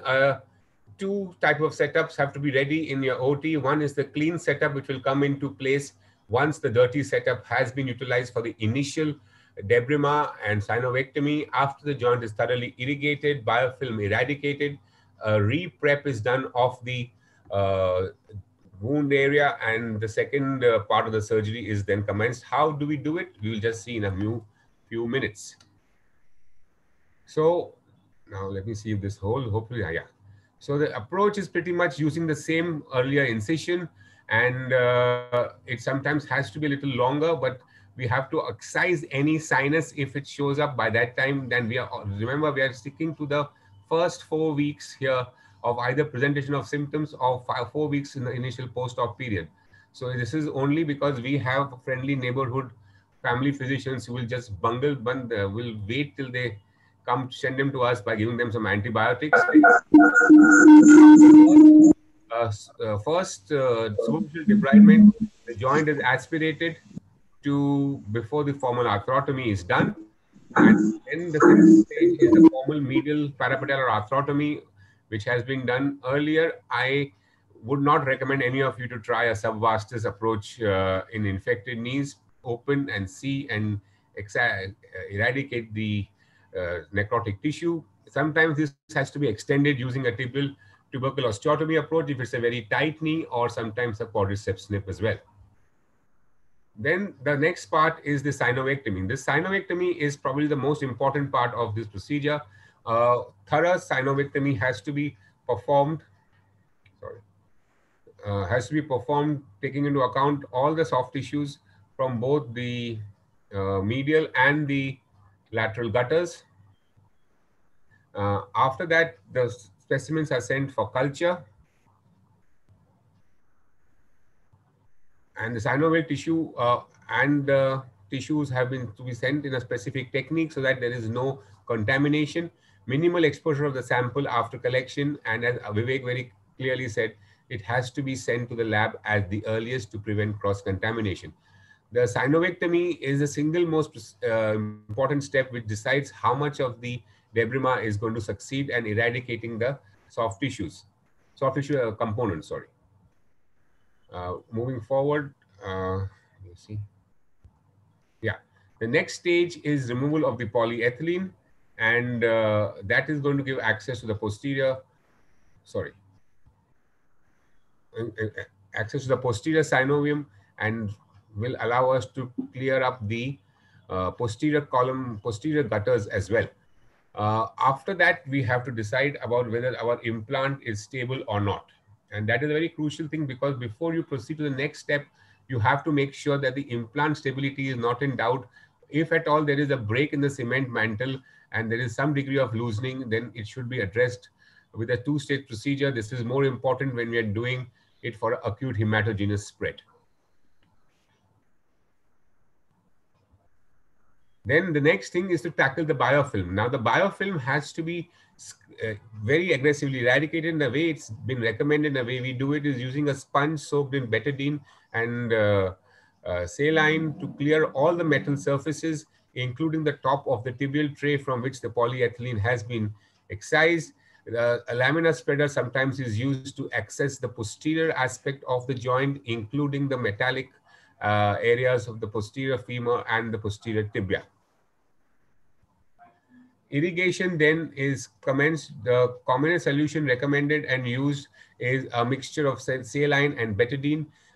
6 to 9 liters, as I said, is recommended in literature, and it should be used in conjunction with a pulse lavage system. Without the pulse lavage, it is not considered an adequate irrigation. Using hydroxyl peroxide or sodium hypochlorite or any other such solution, or chlorhexidine, does not have the same degree of success, and literature on the whole does not recommend them. But betadine and saline are the most reviewed in literature with best results. Then we move on to what is called a second stage setup. The trial poly has been inserted after the initial debridement, and the wound is then covered with a betadine swab, and a sterile iodine drape is applied. The whole system, the whole team then rescrubs. The whole extremity is undraped and redraped again, and the new setup, sterile setup, is now come into the picture. The wound is re-prepped as you would for a fresh surgery, and repeat irrigation is then done. After that, we'll then come to the final poly insertion in a minute.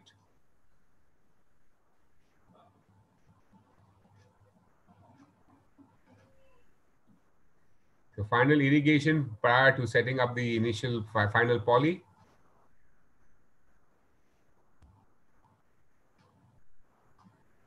So the final poly being inserted after we are sure that the irrigation and the repeat irrigation also is satisfactory. The joint is then tested for stability. Remember, we may have to go up a size of the polyethylene thickness compared to the initial joint, and you should be prepared for it. Hence the need to know which joint we are using. Final closure is recommended to use a monofilament suture to prevent the infection, and we then use it over a negative suction drain. Now, how much does the DARE really help us? The overall success rate is in excess of 50%, but depends a huge amount on patient selection. As Vivek said, you have these apps, and this is one such picture of an app which will tell you how to score the patient to see whether the DARE is going to be helpful or not, taken from the apps that have been devised by Dr. Parvezi and his group. So some studies to show whether the DARE really helps and how it has held on in literature as still an abiding procedure. 1990 study by Chauffoot and Morris saying a 77% successful rate, but they had a higher risk of recurrence of infection because at those times the antibiotics were not exactly as good as we have them today. In the Journal of Arthroplasty 1997, 24 infected TKRs with 22 patients, 100% success rate in the immediate post-op group, while the 70% success rate in the hematogenous group. Again, it all depended on how much the surgery was performed as per the time profile discussed. Another paper from the Chinese. GD, can you give us a quick summary? Yeah, 1,200 cases. Again, two criteria that were determined were time from symptom to debridement and non-MRSA species, while minor criteria were open debridement and liner exchange with comorbidities. Another paper which says that DARE is helpful more in acute post-op than hematogenous. And the last paper which I was saying was, even if you do a failed DARE, there is no compromise to success of subsequent stage revision. This is something we kept in mind. So please be aggressive in your DARE. The difference doing something good and something great is purely attention to detail. And finally, that I admit, the more I learn, the more I realize how much I don't know. Thank you very much. So GD, if you stop sharing your screen, that was a very nice how to deal with the acute infection. And I can start sharing my screen. Now we come to the first of the two guest lectures, and it's my privilege to ask Mukesh Hemadi to give us his perception of a single stage revision of the diagnosed infected TKR. Mukesh is a senior consultant orthopedic surgeon in Wrightington, having trained originally in Mumbai and then in Oswestry. Wrightington is known to all joint replacement surgeons thanks to John Charnley. He currently is examiner for FRCS Orth and is a surgical tutor for the Royal College of Surgeons of England, and also runs an arthroplasty fellowship if anybody is interested. So over to you, Mukesh. I'll stop sharing my screen.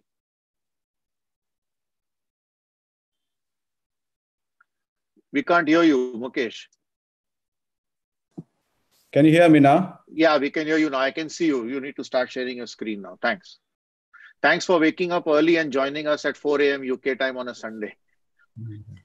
Just a second, the technical glitch.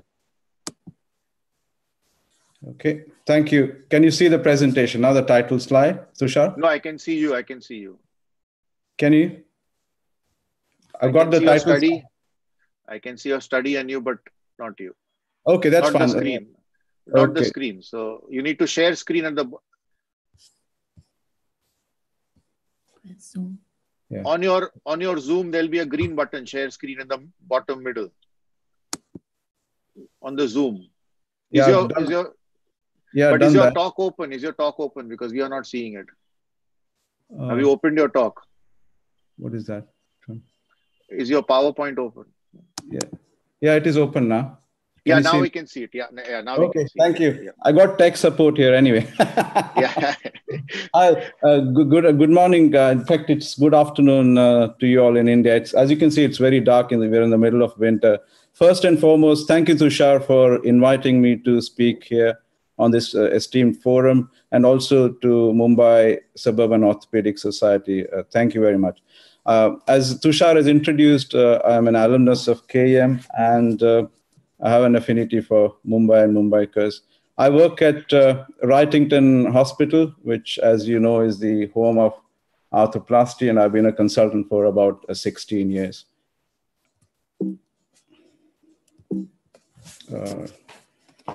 Okay, just a second. Okay, we are situated in the northwest of England, between Liverpool and Manchester, and I've had the pleasure of working with Professor Robleski, who was Sir John Charnley's successor, and Kevin Hardinge of the Hardinge approach, who also worked at his hospital. This was me when I had a bit more hair, really. And just to give an overview of what we do nearly 4,000 joint replacements every year. And in terms of knee revision, we did about 500 knee revisions in the last 3 years. So we do the largest number of arthroplasty in the country. So the great man said it's the saddest of all complications. And as you know, he devoted his life to reduce infection from 8% when he started to less than 1% with the use of laminar flow, exhaust suits, and IV antibiotics. And the MRC study is excellent in that, although some people are challenging it. I don't think there's any merit in that. As arthroplasty surgeons, we will be faced with this time and again. As GD said, if you don't see this, that means you're not doing enough. So the thing is, how do we investigate and treat this? I think the previous speakers have eloquently said about the investigation and treatment. I'll just briefly touch upon it. I would urge you to read this document on the BOA website. It's a joint document between the BOA and BASC, and it gives some guidelines about management. I know there are so many guidelines and protocols everywhere. We are becoming slowly protocol monkeys rather than using our brains. So briefly alluding to, Vivek already spoke about this, but a few things. X-rays imaging, nuclear imaging may be useful with a negative predicted value. Avoid antibiotics for 2 weeks. We use blood culture bottles and extended cultures. And 5 separate samples. I know, speaking to Tushar, this can be quite difficult. If you start checking out 5 nibblers, I don't think the hospital will be very pleased with you. So I think this is a practical problem in Mumbai. And we always discuss all the patients for revision in our MDT. So we have the microbiologist, the radiologist, and we have some senior brains, Professor K, Professor Porter, and we pick their brains. And Rob Nelson, the microbiologist, is excellent. He'll tell us what antibiotic to put in the cement, what systemic antibiotics to give, and for how long. I think MDT is a must when you're doing such complex work. So you've debrided, done everything. It looks like this now. So what next? Are you going to do a single stage or are you going to do 2 stage? So the 4 factors that will determine that is the host, the organism, the soft tissues, and the bone and the bony defects. I'll come to that in a minute. Let's do a bit of literature search. I think this man needs a lot of credit, Professor Robleski. In the early 90s, he had the guts to consider doing a single stage revision for hip replacement with a discharging sinus. Nobody would even think of doing a single stage revision in those days, but he did.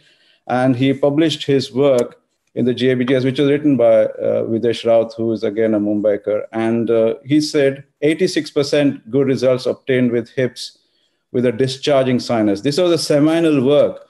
And this led other surgeons to think about doing a single stage. Wrightington has always led the way in this, like hip replacement was by Charnley, and the other joints are then replaced. Similarly, single stage was started by Robleski, and then Endoclinic came on board. And I think this is a seminal paper as well. If you see the first line here, only in the presence of a positive culture and antibiotic sensitivity would they consider a single stage revision. If they don't have these 2 things, they'll do a 2-stage procedure. However, a recent systematic review and meta-analysis by Ashley Blom's group in Bristol, which is part of the INFORM study, which looks at the 3 million joint replacements on the NJR, has said that the reinfection rate between first and second stage is not great, really. It's just marginal. If you see, it's 7.6% reinfection with and 8.8%. So it's marginal. And in fact, 2-stage revision does poorly in this case. Let's give a background of our practice in UK. I'll be giving the Wrightington perspective. So nearly 1 in 4 revisions of knee replacement in the UK are for infection. And unfortunately, we might have all these things by Javed Parvizi about the criteria, but there's no gold standard for diagnosing infection. I still feel our clinical acumen is very, very important. If in doubt, it's infected. So let's look at the NGR data. If you look at this column here, the row here, infection, 255 revisions, 6% 1 stage, 83% 2 stage. However, only 81% went on to have the second stage. So there was a 2% dropout rate. If you see this one, you have 5% 1 stage and 91% first stage of the second stage. But there's a dropout rate of about 5%. This is very important. When we read about the results of 2-stage procedures, only those patients who have gone to the second stage are included. If they stop at 1 stage, those patients are excluded. So you have to be very careful in how you interpret the results. Whilst 1-stage revisions, all patients are included. So while statistics is important, it's like a bikini. What it reveals is suggestive, but what it conceals is vital. So you've got to read between the lines and analyze the data properly. So let's come to the basic science of infection in the presence of a foreign body. So we have the principles of musculoskeletal infection, the immunology, and what is our aim? Is it eradication of infection, reimplanting a new joint, reducing morbidity and mortality, improving quality of life, and also the health economics? We should not forget that these are mainly older patients in the West. They live on their own, and we have to look at their independence as well. we cannot clear infection in the presence of foreign material. We have the elegant paper by Gristina and Colkin looking at surface phenomena with dead spaces. Infection leads to elevation of CRP and ESR, which is a measure of the patient's immune response.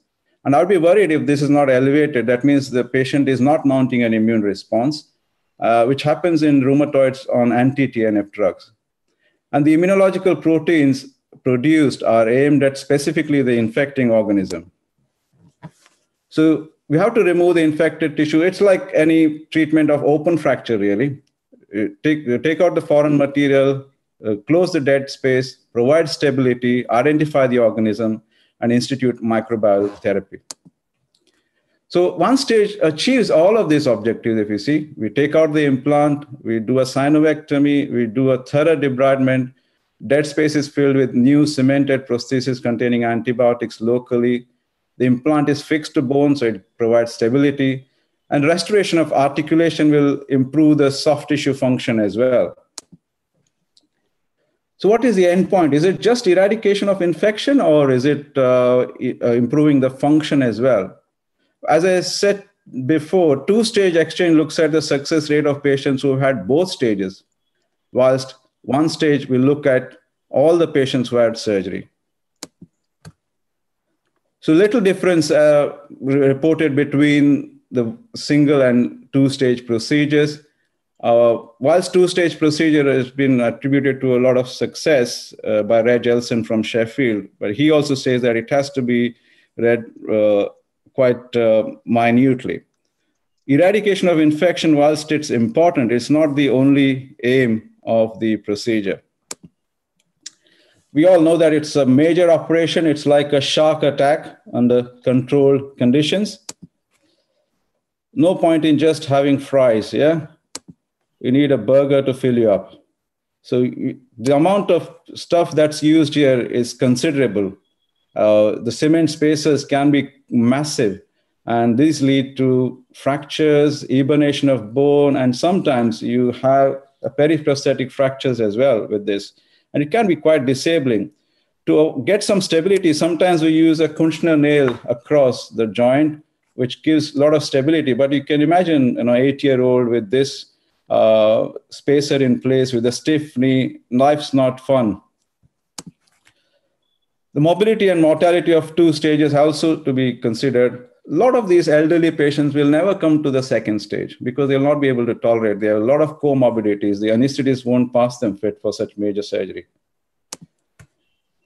The same group from Bristol looked at the psychological aspects of infection and revision surgery. Clearly, in two stages, there were physical limitations, psychological impairment, and also the use of antibiotics caused a lot of side effects. So quality of life between two stages is not very good. They may be advised bed rest, on crutches, and sometimes moderate mobilization may be detrimental and may cause fracture or displacement of the cement spacer.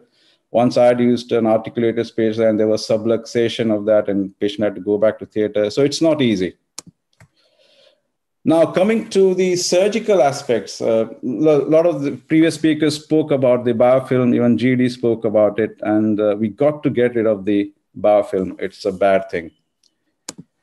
So we have to have extensive debridement, take out all the devitalized tissue, prosthesis, all cement, and then evaluate the soft tissues and bone stock and assess your reconstructive options. I'm sure you have a fair idea when you started because you would have done the preoperative planning. But as surgeons, we know that when we go inside, things can change quite quickly.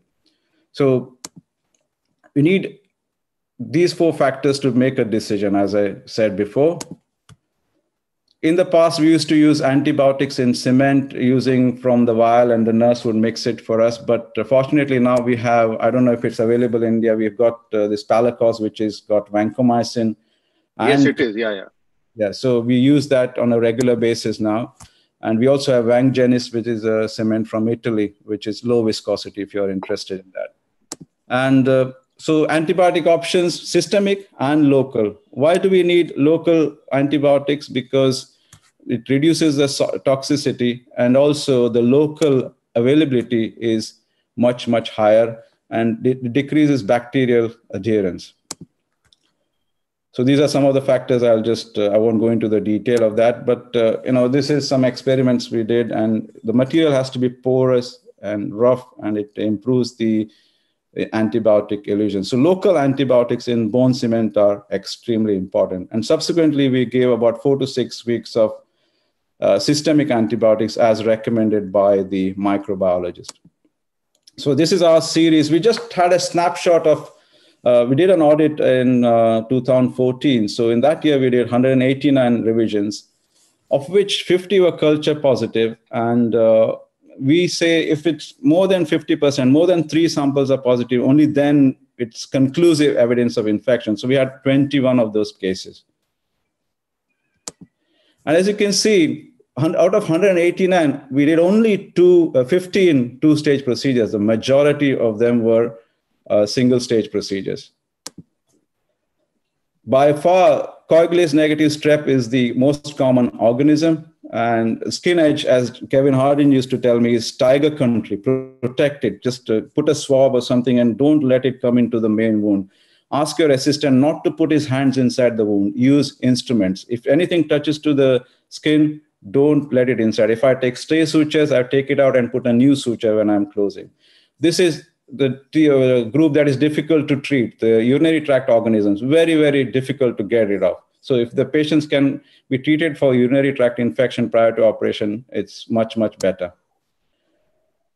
Aspiration is good. It's very specific, nearly 99% specificity, but it's rubbish in terms of sensitivity, really, only 23%. But we aspirate in a clean air environment, make a small incision, so when the needle goes through the skin, it doesn't take the contaminants, and it's done in a clean air enclosure, send it in blood culture bottles.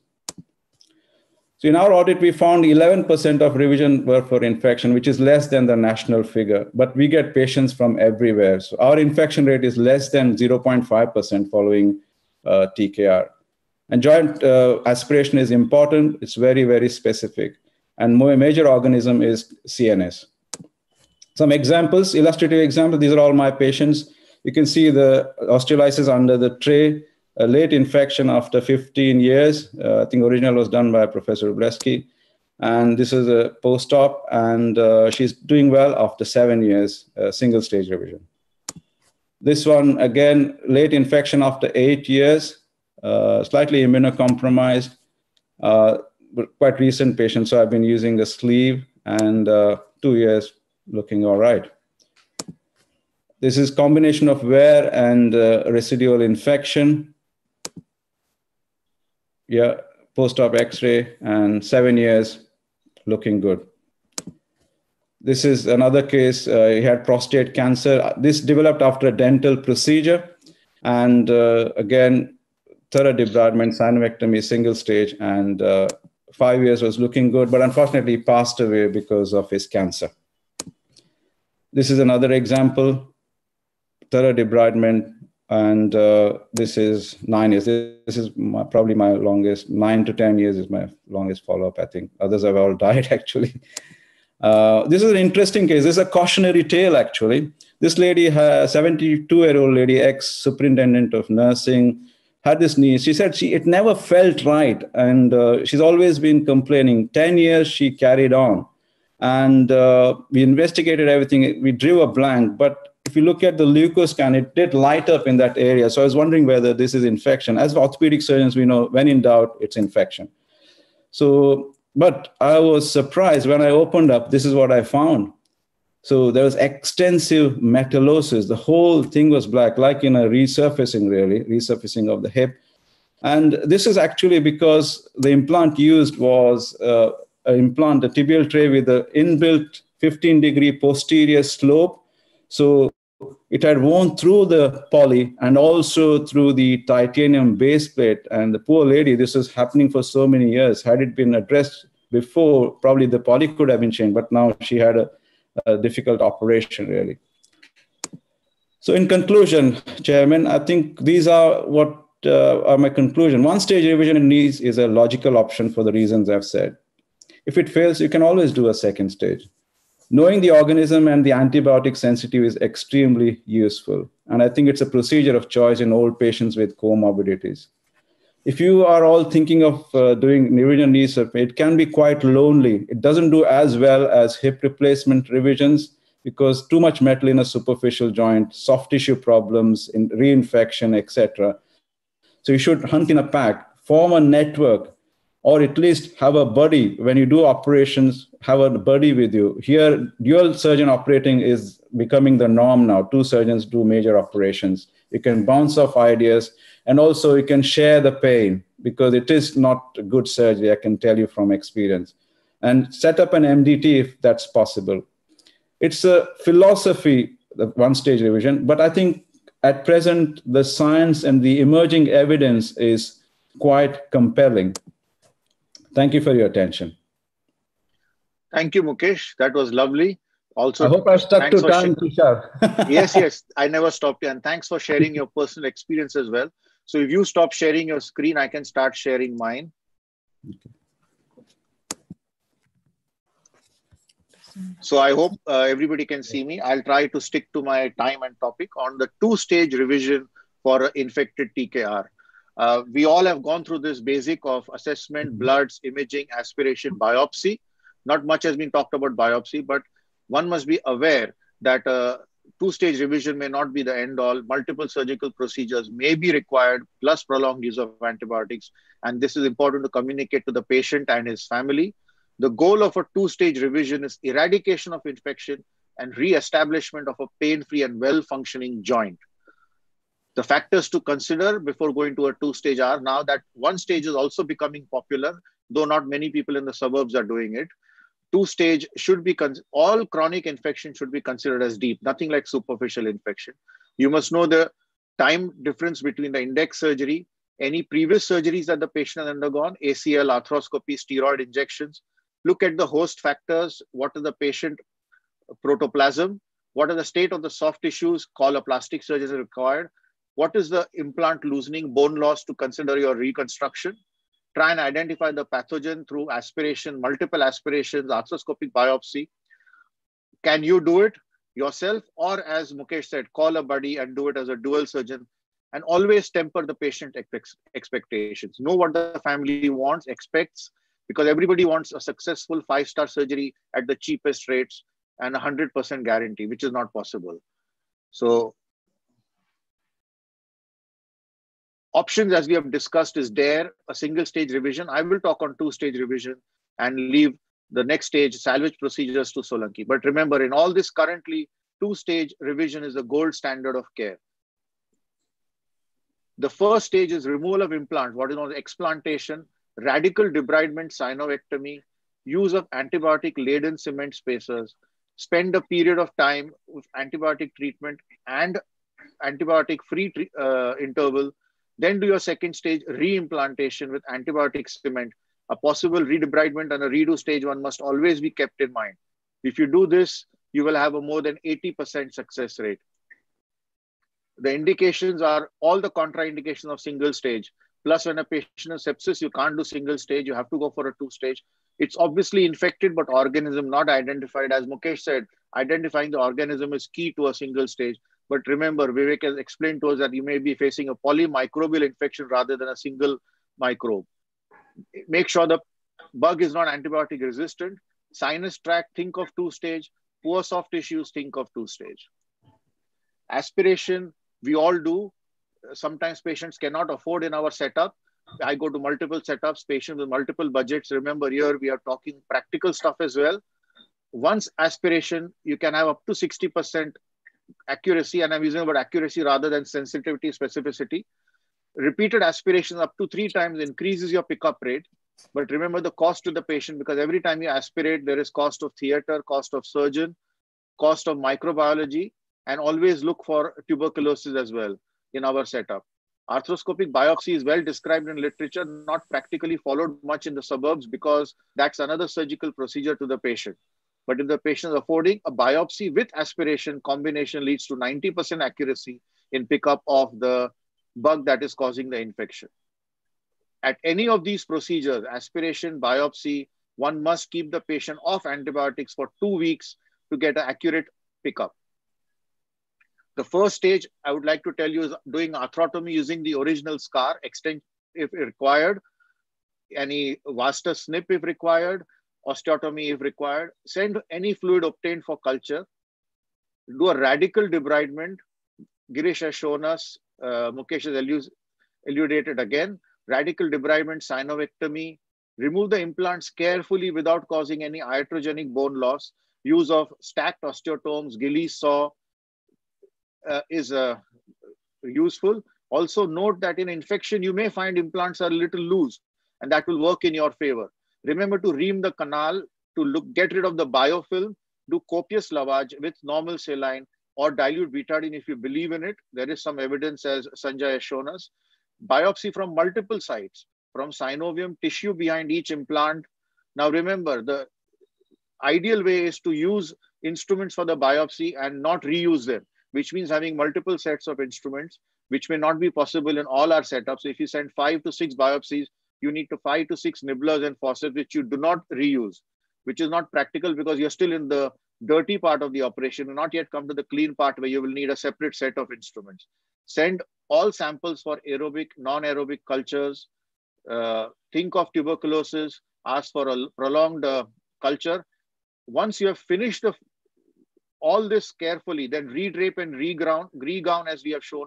Use new drapes and new instruments before you, and also biofilm has been talked of. So this is part of the first stage where you make sure you curate out the biofilm, you scrub out the firewall, you ream out the biofilm, but get rid of it by hook or by crook. Carefully excise it in the intramedullary cavities. Remember, cement has gone more than your implant. Try and go around it.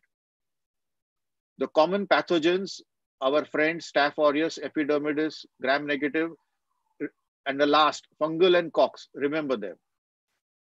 Spacers. Coming to spacers, the spacers are used to prevent soft tissue length and to preserve the planes during dissection. They are very useful. Originally, non-articulating spacers were used, as Mukesh has shown us a few x-rays. Nowadays, most people are trying to use articulating spacers. Articulating spacers can be custom made on table or can be prefabricated. The advantage of dynamic spacers is the mobility, and there is literature to suggest that if you use dynamic spacers, your range of motion post-operatively is better, recovery is faster. Most cement have gentamicin and vancomycin, and we have seen what Mukesh has shown us, the Palacos G plus V, but you can occasionally add tobramycin. Which one to use will be decided by discussion with your microbiologist and your physician, and the patient's creatinine levels as well. Some people are using re-sterilized implants or a cheaper Indian implants as the temporary spacer and loosely cement them to tide over the up till stage 2. This is how I make my on-table custom molded, depending on the size, use these molds, use multiple mixes of cement, add antibiotics as necessary. And sometimes you need to extend your spacer by using small wires and putting cement around that. Antibiotic beads are useful. These are self-absorbing, and this X-ray is courtesy Vivek. The interval between 2 stages, we need to have a period of IV antibiotics depending on culture reports. There are some centers now which are using local antibiotics delivered through local catheters to avoid the side effect of IV, but they give the same duration of 3 to 6 weeks. There is a possibility of oral antibiotics if the organism is less virulent and if you are not happy doing a single stage. But there must be antibiotic-free period before the second stage. Also, one must consider aspiration prior to the second stage and look at the synovial white cell count. Serially monitor your blood markers, white cell count, ESR, CRP. Though literature suggests they're not useful, as Sanjay told us, the trend in all this is very important. And I will show you that in one of my cases. The second stage is arthrotomy, same scar. Again, send samples for tissue sampling. Do a frozen section with your friendly pathologist sitting in the recovery.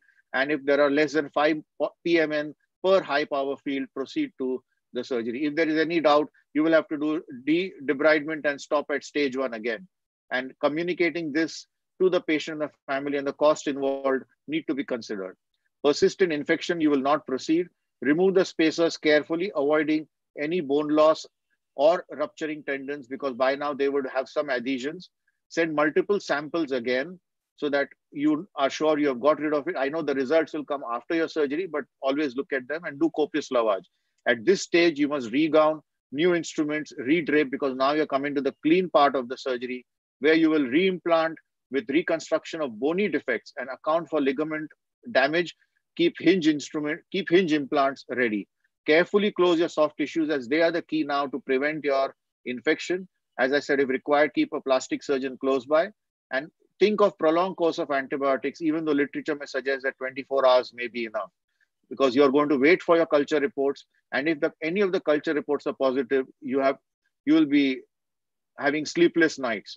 So use antibiotics as required. What are the results? Literature, majority of them have more than 80% success rate, except if you see Pelt et al. At 66% and Gooding Mortazavi had less than 80%. Otherwise, multiple papers, including Freeman, who was one of and pioneers, and Fares Sadar, all are crossing 80% for a two-stage revision, done carefully, following the principles of a two-stage revision. I just want to show you, these are the chronic infections. Do not do a DARE procedure. Sinuses are present. Patients have come at a late stage. And even though it looks like a simple stitch abscess, superficial, look at the here. If you see the simple, think of the depth of the infection with the erythema. Always cases are not, this is a straightforward case. If you see patient had ACL surgery done once upon a time, had a TKR done. You can see the lysis under the tibia. Look at the lysis behind the femur. First stage done with a spacer with antibiotic beads, revised to a second stage with sleeves and rods. This is Vivek's case. I want to show you one of my cases from the UK experience, a standard pre-op OA knee, standard TKR done using a single piece plastic molded onto a tibia. This is AGC knee. You can see the lysis under the medial tibia, and you can see the changes behind the femur and the patella. Look carefully at the skyline view, the usefulness, so you can see the lysis behind the patella. Patient had articulated spacer, single stage, but look at the cement just above the implant, and you will see that cement has been placed between the quadriceps and the femur to prevent adhesions between the quadriceps and the femur. This is a good trick if you want to use it. The patella has also been removed, and then at 6 to 8 weeks, the patient is converted to a second stage implant. However, I want to show you something not always simple. This is a 70-year-old lady. She had a TKR done 18 months prior to seeing me with a discharge from the wound on and off, has undergone multiple courses of antibiotics. She had pain, there was erythema, and she was not happy with the outcome. This is when she came to me. You can see the sinus is that at the time of knee aspiration, as discussed, I do it, the knee aspiration in a laminar flow theater, clean air theater with the patient awake. I try and do 3 aspirations. Patients always cannot afford, and you stop at 1. This is her at the time of surgery. Now you can see, I'm showing you a video. You can see the front of the knee looks a little bumpy. You can see that the knee is now clean. I've gone through the ESR, CRP, white cell. Clinically, patient is ready for a second stage. And the reason why the knee looked funny was the spacer had dislocated. This is when she came back. She had gone away after the first stage because the infection was controlled. She was happy staying at home, delaying the second stage. But when this happened, she had to come. Luckily, she came very quickly, and there was not a lot of soft tissue contractures, and I could reconstruct her knee using some wedges at the distal femur and the posterior femur. This was the biggest poly, and because of cost constraints, I could not put any wedges behind the tibia, and I had to use the biggest poly. She was left with a slightly lax knee, but her infection was controlled. She's now 6 years down the line. And when I met her in Calcutta, she was happily, but even though she was wheelchair bound, because she has now decided never to have her other knee or shoulders replaced. Originally, she was a 4-joint candidate, and she stopped at 1. She's now a low demand lady and is just currently happy with the outcome. This is another 60-year-old male who had bilateral TKR at the same sitting. The only difference between the 2 knees was that the index surgeon had done a bumpectomy of the old Osgood-Schlatter and convinced the patient that is what probably caused the infection. He came to me 1 year down the line with having gone through multiple courses of antibiotics. This was at the time of aspiration. You can see the synovitis and the effusion there. And by the time he came for the stage 1, we had grown an organism. I still decided to do a 2-stage because it was a chronic infection. As you can see, the implants came out relatively easily because they were loose. And you can see the the custom-made spacers in the knee. This is after a radical debridement. This is what was grown. Now, note carefully, the specimen is from tissue behind the tibia plate. So I try and send fluid, I try and send synovium, tissue behind femur, tissue behind tibia, tissue behind patella. Try and send at least 5 samples, label them separately. This grew Staph aureus. This was a sensitive organism, kept him on antibiotics for 6 weeks. But you can see his spacer originally as it was. You can see I left some cement in the tibial hole. I did not drill through the cement, even though I've told you that should be done, because at that stage I thought, why violate the canal? But you can see by the time he came to me at 6 weeks, his spacers were also started moving. And this is how I monitored him. You can see the index surgery was in March, the stage 1. And I serially monitored his ESR CRP, got it down from 105. And May we stopped his antibiotics at about 6 weeks, but then he disappeared. He came back in August for his revision about 3 months later. And that is when he came, because he started getting some pain as his spacers had moved and he had collected money for the second stage. You can see his white cell ESR CRP are down. I did his surgery in August, but I still monitored them at least for 3 months. You can see the findings in September, October, January. And make sure that the ESR CRP falls.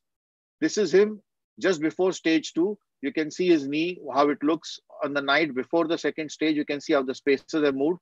And the reason he delayed is because you can see this is how he's mobile with the spacers. He's not in much pain and is mobile at home. I know he has not gone to work for 1.5 years now, but because he was relatively pain-free, he managed.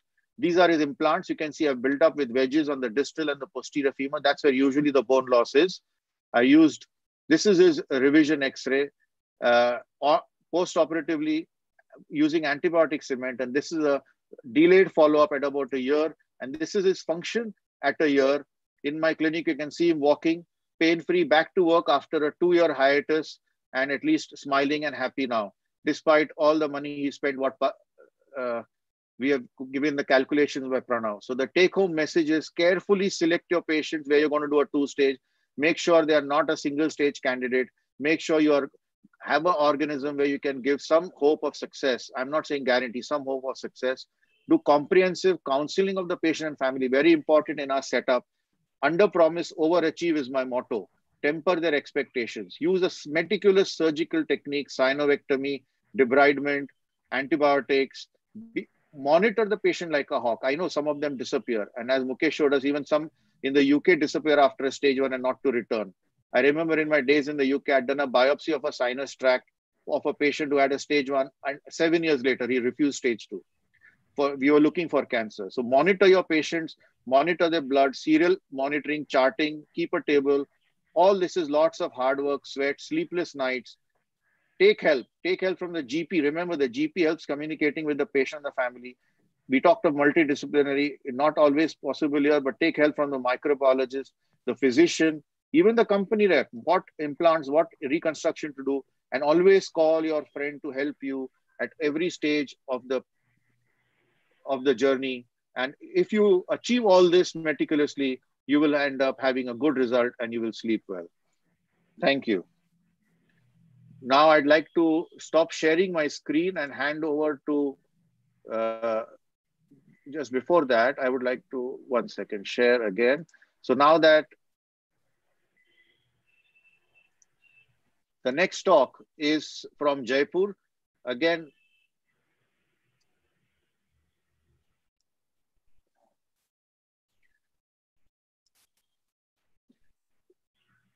what to do. Yeah, what to do when your revision, whether single stage or a 2-stage fails. You may have attempted a 2-stage again if the patient can afford. And Solanki is originally from a Mumbaikar, settled in Jaipur. So you can see his Rajasthani mustache, but you will see his heart is a Mumbaikar. So now over to you, Solanki. I'll stop sharing my screen so you can take over. Thank you, Tushar, for those kind words. And let me also thank MSOS and Jimulia and GD for inviting me. Am I now visible or am I not? Yes, okay. Hear you. Okay. Yeah, we can see your screen now. Yeah. Yeah, we can see your screen now. Right. Okay. So a lot has been said so far. Let me take you through what I feel should be an option when everything else fails. We should try. We have options like a resection. We can go for an above knee amputation. We can go for an arthrodesis, or we can go for long-term antibiotic suppression. Now, primarily, I'm going to talk about arthrodesis and resection with cement spacer. So I have two cases to discuss that stepwise as to how we can go about it. And there are various methods one can achieve arthrodesis. One is by a long intramedullary fusion nail, which can be antibiotic coated, or you can have a monoaxial or a multi-axial multiplanar fixator, or a simple Chanley type of compression external fixator. Of course, those fancy ring fixators, they can use hybrid or a ring fixator. Ring fixator in femur can be a tricky job, but one can always go for Schwann screw and a hybrid construct.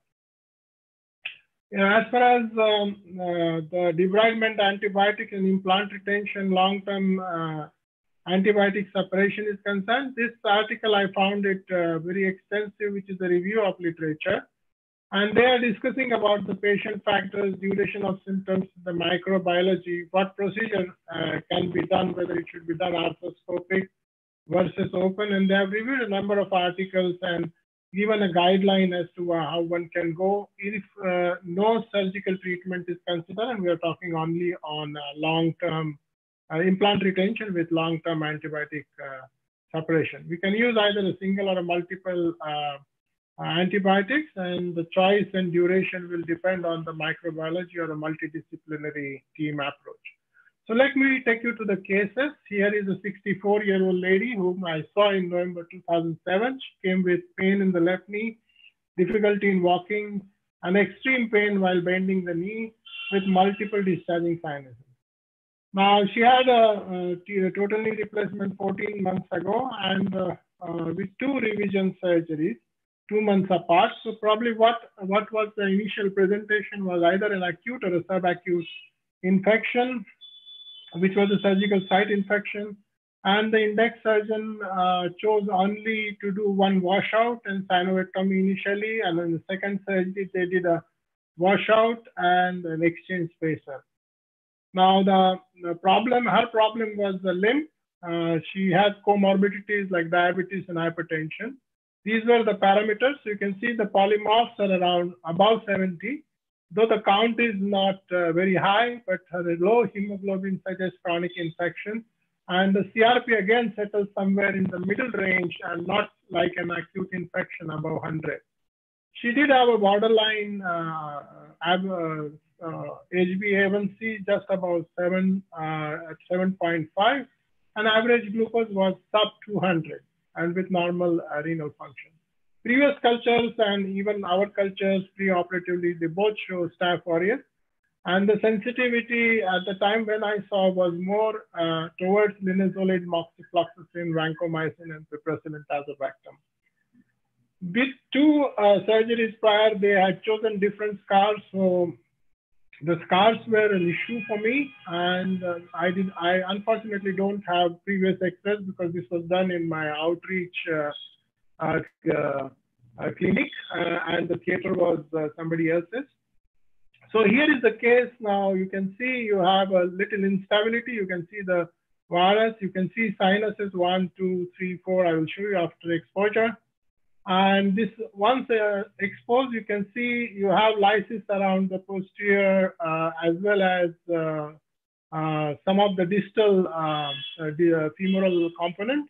And because it was a stiff knee, I just did a flip type of a tubercular osteotomy, where there is a periosteal hinge here to protect the soft tissue. And after extracting, after removal of the implants, you can see the multiple sinus tracts. So there is one track here, which is going like this. The one coming from here, another one coming here, just in the posterior capsule. And one going obliquely from, popliteal fossa. This was probably closer to the vessel, but fortunately, it came more medially, as you can see, as against the vessel, which will be somewhere just here. There's one coming right at the anterior aspect of the tibia. So this is of the thorough debridement. You could see that not much of bone loss was seen after explantation, and I was just checking the alignment in terms of and the bone contact. I usually will also sprinkle vancomycin posterior to the capsule, most of the gutters, and also some into the intramedullary portion of the bone, and also in the patella. And then this was the alignment on table to see the bone contact, and most of the bone contact you could see was pretty okay medially as well as laterally. So I chose a simple construct of a Chanley type of fixator, and you can see that though I could get a closure, the original scar was a zigzag, and there was another scar here, and there was some puckering of the skin after the closure, but the overall alignment was not bad. You can see both in AP and lateral photographs. So that's going forward. Just a moment. Okay. Okay. So this is after wound healing. You can see now the skin is looking far better than what it was looking previously. The posterior sinuses have all healed. The other scars have also not behaved badly, and the original surgical scar, which was one, has healed. We protected her because this is a relatively unstable assembly in terms of rotational stability. So we protected her in a cylinder cast. Fortunately, there was no pin track infection. And that's at 3 months in plaster. This is the X-ray. And at 6 months post-op, now that we have removed the fixator, around 4 to 5 months, I think I removed it. And you can see we made a splint for protection, and she can help herself. And the raise is only, say, around 1.5 or 1.25 of an inch, if you see the foot raise. And she's able to do an active straight leg raising. The limb is pretty well aligned. And here is the complete fusion at the end of 9 months post-op. So she was happy with this because 2 surgeries, previous surgeries, and multiple discharging sinus, foul smelling, and pain and disability was her main problem. And after that, she has not seen me, so no news is good news, is what I presume. Another case, this is an 80-year-old gentleman I saw in August 2011. He came with painful right knee with difficulty in walking and extreme pain on knee bending. And what he said was his main problem was a non-healing ulcer on the anteromedial aspect with discharge coming from there. He had a history of a total knee replacement 15 months ago, which was done elsewhere, with 1 revision surgery about almost a year down the line. So this was probably secondary hematogenous sprain because he had a febrile illness followed by a swollen knee. And there were no other comorbidity except hypertension, but he did have a limp, and he was a relatively frail gentleman. So if you look at the parameters, you can see polymorph just around 71, ESR again somewhere, in the mid-range, CRP not so high. Average glucose is 140, HbA1c is normal renal function. He received long-term suppression with empirical antibiotics because all that was presenting was an intermittent discharging sinus and a non-healing ulcer on the anteromedial aspect of the knee. His preoperative cultures, when we took, the one which were taken on the previous surgery because he was treated empirically. Solanki, your volume is gone. Can you hear me now? Solanki, we can't hear you. Okay, so Not Something at all? happened to your volume. We can hear him, Tushar. We can hear him very well. Okay. Am I audible? Yeah. Can't hear you. Hey, Tushar, there's a problem at your end because we can hear him. We can You hear see, everybody else is able to hear me, Tushar. So can you check at your end? Because I think I'm okay at my end. I don't see any warning. Very well, Dr. Solanki, can you hear me? Yes, I can hear you, Tushar. Probably you can't hear me. Anyway, let me proceed. If there is any problem, anyone else can also stop me. Have we done something here? So the pre-operative culture, which we took grown staph aureus, which was sensitive to Genta, levofloxacin, linezolid, doxy, vanco, and piperacillin tazobactam. And after the washout, the patient was put on again antibiotic suppression of the index surgery. I mean, the first washout after the index surgery. And he was taking levofloxacin 500 milligrams daily, which I stopped around 3 weeks prior to surgery before obtaining the samples. So the samples were obtained around 2.5 weeks post stopping antibiotics, and then we proceeded for revision surgery. So here is the case. So that's the May 2010 when he was 79. That's the index surgery. And you can see that the medial bone defect has been built with cement here with an intramedullary rod. And there is an anterior notching which is not visible here, but very clearly visible here. So you can see the component placement that there is a significant anterior notching of this femur. And maybe if you look carefully there, you may see some rarefaction here. Otherwise, it's a relatively well-fixed implant. So this was May 2011. Because it was a relatively well-fixed implant, the surgeon decided to do only a washout. And I think there was an exchange poly done at that time because the poly sizes are slightly different. So this is the presentation to us. So this is a non-healing ulcer I was talking about. You can see a diffuse swelling of the knee. And I usually, whenever possible, I will get a bone scan. We don't have a leukocyte label scan here in Jaipur. We have to send them to Delhi and not everybody can go there. So the scan is hot, and what you can particularly see that there is one hot spot which is here. And I will come to that when I am taking you on the table as to what it actually is. So that's on table. So that's the range of motion I had on table. This is the initial exposure. That's your original ulceration. That's the exposure. And you can see this is the sinus tract communicating. This is my McDonald's coming out of the sinus tract. And this is the synovectomy done from standard approach, medial parapatellar. And both gutters were cleared. And the hot spot I was referring to on the bone scan is actually a posterior huge pocket. You can see a black hole here, and I'm holding the synovium. So there was a pocket here which was filled of pus. And that's why he probably had a low. Whenever he used to walk or something, the pus used to trickle. And because he was on long-term suppression, the overall knee look was not angry, but that used to come as a discharge from the sinus here, and that used to bother him.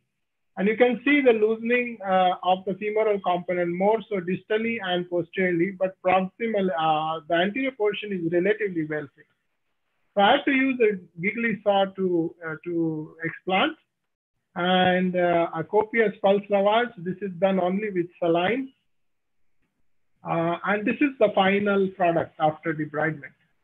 Now, I did counsel him preoperatively that we'll attempt fusion because he wanted a single surgery and but was not willing for amputation.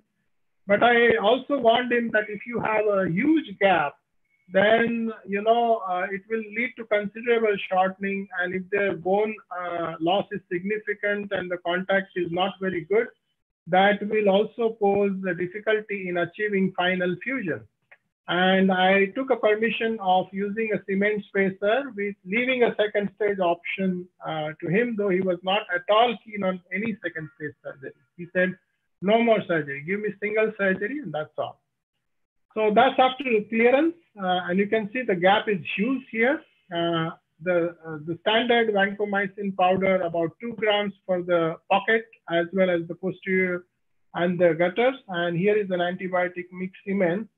And the way to do is an assistant is pulling on the leg, keeping the tension while I'm holding the cement and making sure that it's a good fill of the cement and a contact of the bone to have stability of the joint.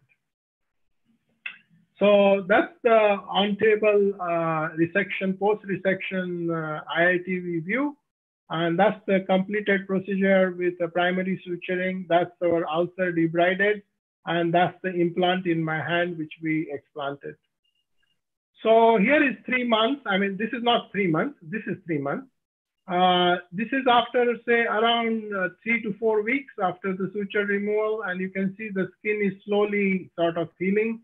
The ulceration is slowly healing with puckering with secondary intention. And at 3 months, the ulceration has now healed completely.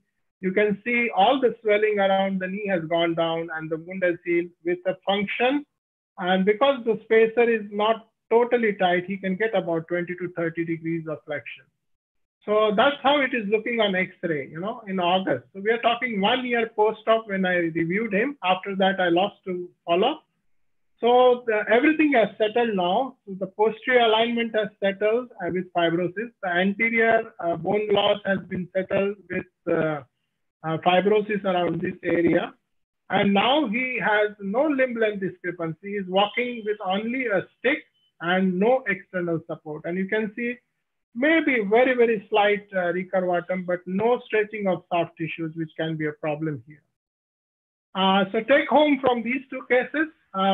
Infected TKR is a challenging problem, as we all know. It has been discussed extensively.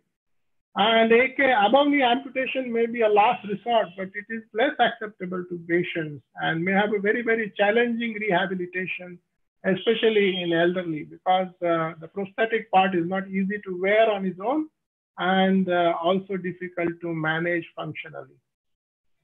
Knee arthrodesis is a far more acceptable option. When a single limb is affected, bilateral knee arthrodesis is not a good option. But shortening can be an issue, especially when there is a significant bone loss. So this is my last slide. So cement spacer block after resection can be used as a definitive first stage solution. And Tushar shared a case, so did I think Dr. Mukesh, that sometimes the patients are happy with single stage and will prolong their second stage for the same reason, because the functional, if your ligament balancing is good, the functional result is not bad unless there is something happens, either a dislocation, subluxation, or a fracture of the spacer.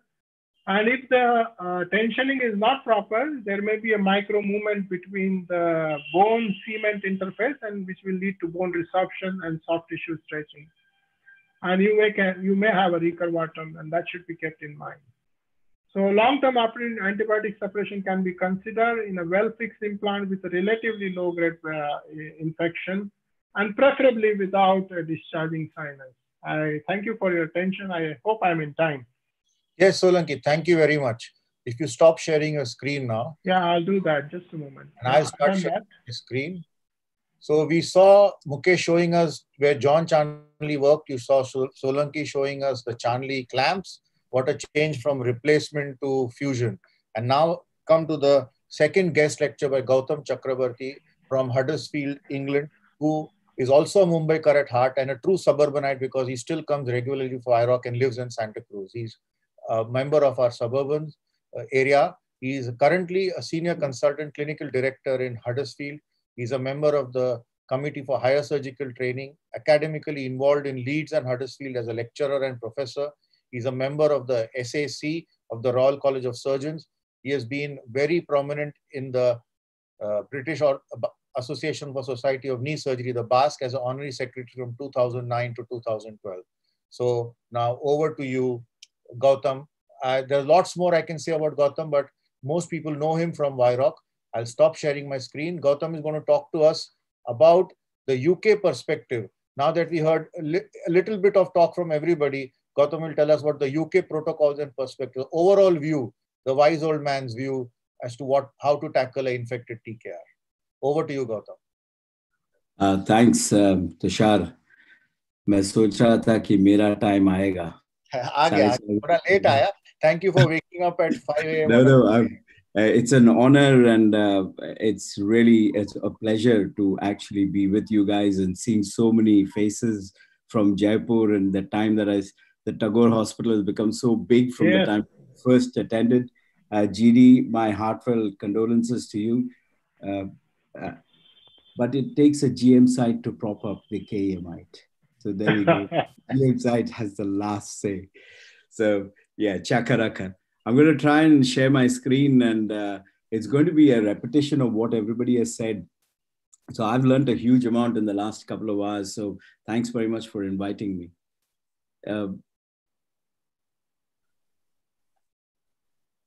So let's go share screen.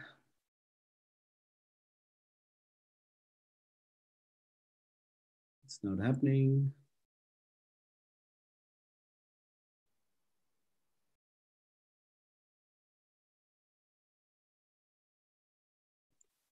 Any suggestions? It's not picking it up.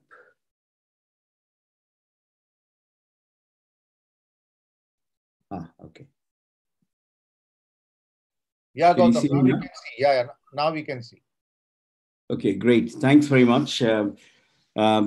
The UK perspective, I think Mukesh has already done my job. So this is going to be quite a cool job to finish off.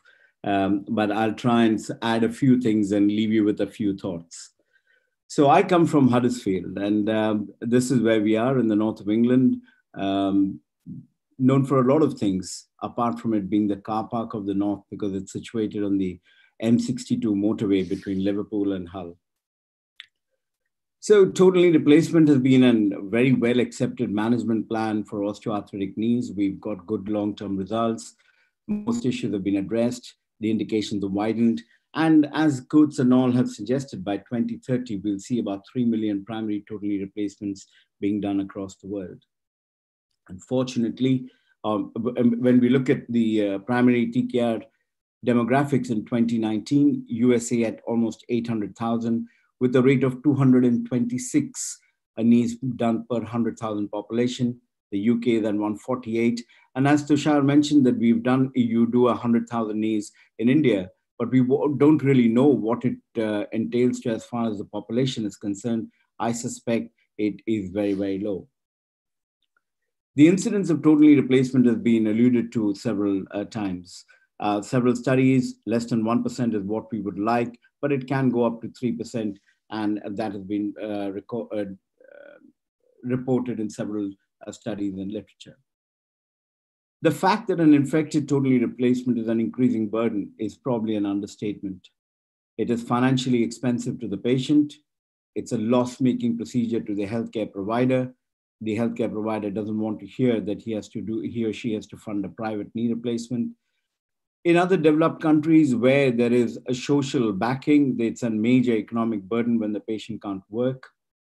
And there is limited evidence to have proper guidance, treatment guidelines. Everything is actually what happens, we will do this. And the cost of revision total knee replacement of particularly an infected knee replacement, can be as high as £30,000 in the United Kingdom. I know that's a lot of money in Indian terms, but that is the fact if we take everything else into consideration as well. It is a potentially devastating thing, both for the surgeon and for the patient. It's difficult to treat, and that would be an understatement. The outcomes from it can be poor. But what is important is for us to look at it from a completely different angle, that the 5-year mortality of an infected joint replacement is about 13%. And this is higher than 3 most common solid cancers, breast, prostate, and melanoma, as described by Parvezi et al. And if we are ready to spend and invest so much time, and quite rightly so, in the management of those 3 cancers, we need to actually do that for the infected total knee, infected joint replacement. And this actually enhances the role and the need for multidisciplinary team management, which has already been alluded to. When we look at the NJR, and this is from the 17th report, which came out in September 2020, I apologize, my painting hasn't been particularly good, but it highlights infection and aseptic loosening, the revision of the implant, particularly as far as in terms of when they were done. And you can see less than 1 year, infection as a cause of revision is higher, whereas when it goes down to more than 15 years, aseptic loosening takes over. And you would expect that to be the way forward. When we look at the type of implant, as in whether it's an uncemented, hybrid, or cemented, you see a kind of different, slightly different picture as well. So what are the principles of management? And we've heard about this again and again. And the first one is to consider, are we going to eradicate or cure the infection? The idea is to take away the pain, because that is often what they actually come to you with, maintain the range of movement that they have presented, and restore joint function. And whilst I put maintain range of movement and joint function next to each other, they are not exactly the same, but slightly different. Joint function is what the patient actually expects out of his joint. Minimize the mortality and the morbidity, because that is what the patient is really bothered about. It has to be a shared decision-making process. And I understand that in India particularly, that may often be quite difficult, but I believe that going forward, that will become absolutely mandatory. It needs an individualized plan. It's not where one plan fits everybody and that's what we need to do. And I emphasize again, the need for us to develop a multidisciplinary team approach. So what is cure? I was looking up the definition, and Wikipedia says, a cure is a substance or procedure that ends a medical condition, the state of being healed. And in PGI terms, or prosthetic joint infection terms, it would be defined as a freedom from clinical signs and symptoms of infection, normal biochemical markers, and no further medical or surgical treatment required at 2 years post-treatment, i.e. back to complete normality, with normality being in inverted commas. And that's what our aim need to be, our goal needs to be too. We've heard extensively about how to diagnose. I think the first thing about diagnosis is an index of suspicion. Knee pain, as Sanjay has already alluded to, persistent diffusion, needs to get you thinking. Don't push away that early painless loosening. Even if you're not convinced, I think a sooner X-ray is more important rather than come back in a year's time. There may be more obvious signs, and that may make it more easy. A drainage and a sinus formation should leave you with no doubt at all. And hopefully, you would never see somebody appearing to you or presenting to you with frank sepsis. So what happens in the UK? We predominantly follow the 2013 consensus devised by Parvezi et al. CRP and ESR is a given. Plasma viscosity occasionally is added. There is usually a reluctance by the chemical pathologist to do all three. CRP and ESR is now accepted and they don't complain. But in plasma viscosity, they may complain about it because it costs money. In your setup, the patient pays. In our setup, the government pays. And there's always that final green note which comes into play. It has also been described now, labs who have got the ability to evaluate synovial fluid should be involved in the process. And in the UK at the present time, certainly in my DGH, we do not have that facility. So if I have to do something like that, I need to speak to my microbiologist, I need to speak to my chemical pathologist and tell them in advance that this is what I intend to do. We've heard about the aspirate going into blood culture bottles and not just into sterile pots. That is extremely important. 5 surgical specimens, separate instruments. Contamination by instruments is very, very dangerous because you could just get a contaminant from the skin and that would throw you out completely. I did hear about the nibbler bit, and I put it to you that you don't always require 5 nibblers, but you would require 5 pairs of forceps and 5 knives. Knife blades are not that expensive in the grand scale of things. The histopathology samples. We tend, particularly in India, to push away histopathologists. Having been married to one for the last 30 years, I know how important they are in actually helping us with the diagnosis of any form of disease, including infection. And having a histopathologist with whom you have constant liaison is perhaps even more important. Think about additional cultures for fungal and mycobacterium. Perhaps in the UK, we don't put that as number one, but in India, you need to think of that probably straight away. What else in the UK? Plain imaging is absolutely mandatory. Plain imaging and those in comparison with the previous ones really tells you a lot. We are at an advantage that we work in a setup where the imaging is available or can be made available if the previous imaging was done elsewhere. That system does exist. Unfortunately, although India has got digital imaging, I think it is still a little bit behind in trying to be able to transfer those images from one to the other. The role of bone scan has always been an iffy one. And really today, bone scan is of not much use. It certainly isn't of any use in the first 24 months. If at all, it can come into play subsequently.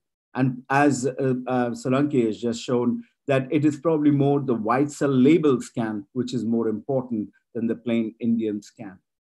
But what is probably more important today and more specific today is a SPECT CT.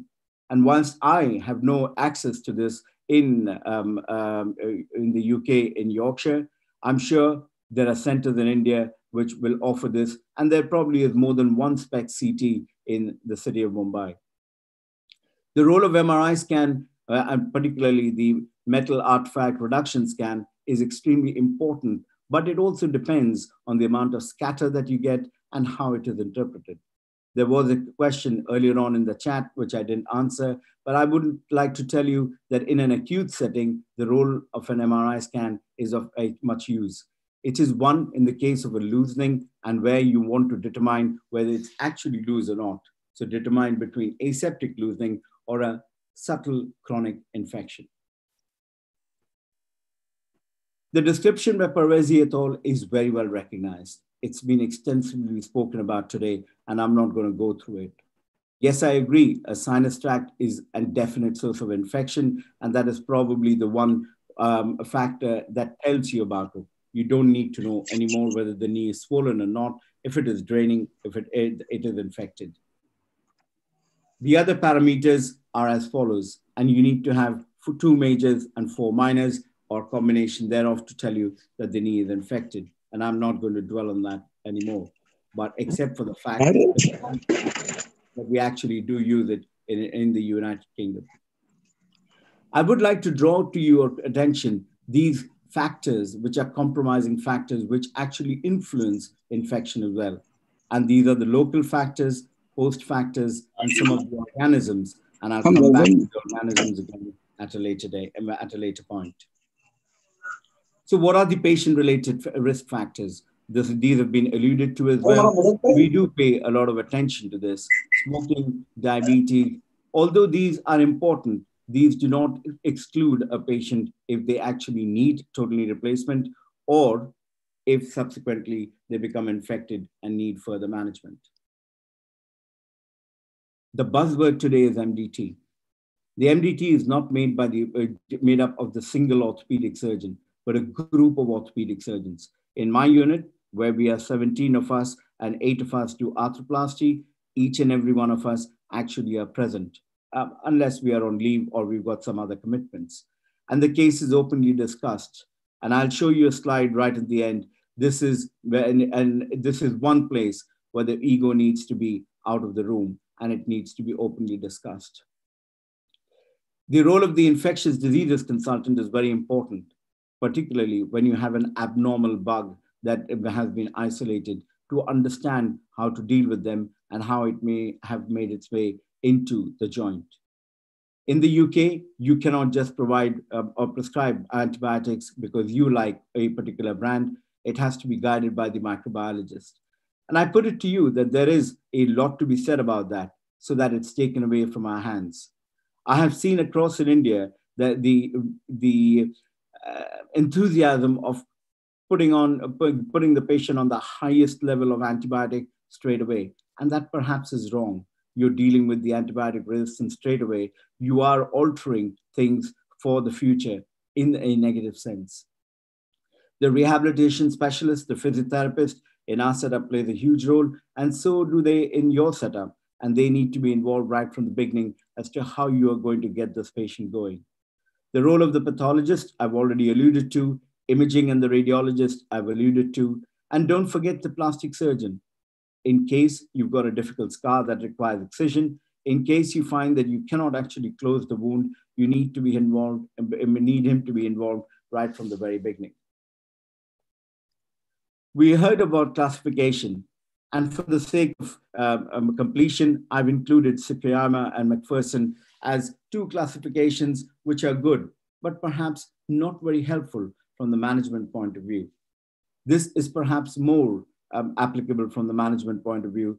Type 1, where it's early post-operative; 2, where it's chronic acute hematogenesis 3; and type 4, when you accidentally find an infection whilst you're doing a one-stage revision for what you thought was aseptic loosening and lysis. The role of aspiration has already been alluded to, and I put it to you, it could be done arthroscopically or a needle aspirate, but it needs to be done in theater. You need to have the patient to be antibiotic free, and that has to be a minimum period of 2 weeks, as Tushar has already alluded to that. There is absolutely no point in aspirating a knee whether you do it once or thrice if the patient has already been on antibiotics. You must wait. You must wait. You must repeat the CRP whilst the patient is on the antibiotics, and you must repeat the CRP whilst they've come off the antibiotics at the end of 2 weeks before you aspirate. You then inoculate them into appropriate culture medium, and that includes the blood culture bottles. And this needs to be done in discussion with the microbiologist, and that is what happens in the UK. The UK organisms are no different. The English bugs are no different to the Indian bugs. In the acute setting, Staph aureus is responsible for 20 to 60% of the infection, and coag-neg staph in 20%, with 5% of gram-negative bacilli. The delayed bit is coag-negative staph, polymicrobial, culture negative, but we do see less fungal, 0.5%, and probably even less frequently is mycobacterium, and that's where it actually is probably different. Culture negative is a source of irritation to everybody, particularly the surgeon, because you want an answer, you want to make a plan. And you may find that this is often 20% of patients where there is equally no evidence of infection, but the patient has got a painful knee, they're grumbling, it's not particularly warm, it's a bit swollen, they've got pain, they've got restricted motion, as Sanjay alluded to right in the very beginning, that take these things into consideration. It almost feels that it is infected, but you can't put your finger on it. One of the reasons why that can be is because of previous antibiotic therapy, or they may be on concomitant immunosuppressive therapy for other reasons. Depends if they are a diabetic and their blood sugar is not very well controlled. And in that case, you need to repeat the investigations again and again. And if it is the same lab, perhaps use another lab. And that could be done even in the UK with collaboration, with consultation with your chemical pathologist or your microbiologist. I again emphasize to you that you must withhold the antibiotics. There's no role for actually doing all these investigations whilst the antibiotics are still going. And eventually consider the role of a polymer PCR test or a DNA test for the organisms to see whether a particular antibiotic sensitivity can be isolated. So what happens as a surgical approach? We've again heard about this quite extensively. We do tend to take 5 separate specimens from various places. And my personal routine is that everything is divided into 2. So if I'm taking tissue from the synovium, it is divided to go to the histopathologist and to the microbiologist. There is no role for a culture swab. A culture stick does not give you anything at all. If you want to take a sample, take some proper juicy fluid, even if it doesn't look infected, aspirate 10 mils of the synovial fluid and send it across to the laboratory. The microbiology samples needs to be in clear pots and in blood culture bottles, and I apologize for keeping on repeating this. The length of the culture in the UK, a standard culture, is just 48 hours. And after 48 hours, if no organism is grown, the chapter is closed. And this is where speaking to the microbiologist and the microbiology technician on day one is extremely important. There's no point in going back to them after 48 hours when the sample has actually been thrown out and the plates have also been got rid of. And if you tell them in advance, they will continue to cook it for a longer period of time. But more importantly, there is a laid down standards, the UK Standards of Microbiological Investigations, through a government document published in June 2014, which needs to be followed. And that is the basis on which all laboratories in the United Kingdom are actually assessed. We've heard extensively about adequate debridement, and there's nothing further for me to add on that. The need for thorough lavage goes without saying, and the antibiotic therapy. It depends on if you've got a preoperative sample and a culture, then you start with the same antibiotics, or we start empirically thinking on what it is likely to be and then change the antibiotics fairly soon.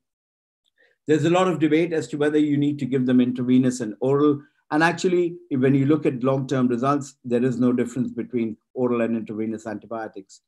Occasionally, we have to continue with intravenous antibiotics because they are not available in the oral form.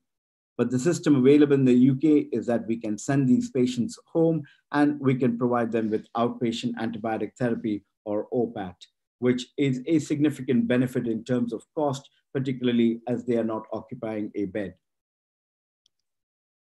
So what are the other management options? Debridement, irrigation, poly-exchange, similar to the DARE bit, and I'll come to DARE bit again. We've heard about single or two-stage revisions. We've heard about resection arthroplasty, arthrodesis, amputation, and long-term antibiotic suppression. And it's not my remit to talk about each one of them, but I've just listed what we do in the UK.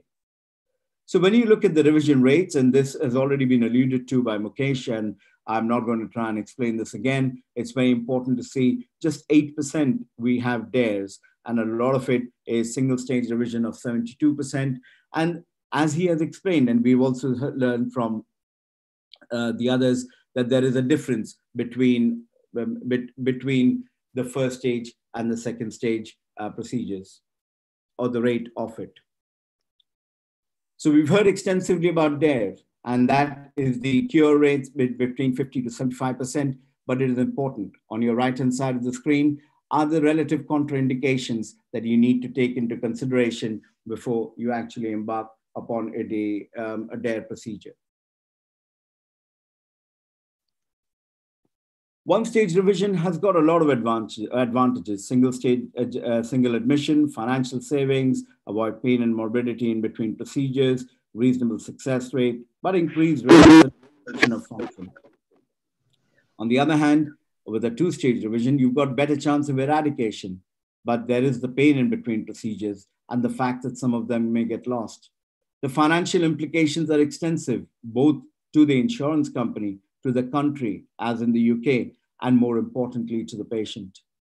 It is, after all, double morbidity, and the poor mobility in between can be quite soul-destroying, although we have seen examples, as shown by Tushar and Dr. Solanki, that they do reasonably well. The need for repeated blood tests and potentially poor function if they are lost. And in our system, the main reason for getting lost is our waiting time.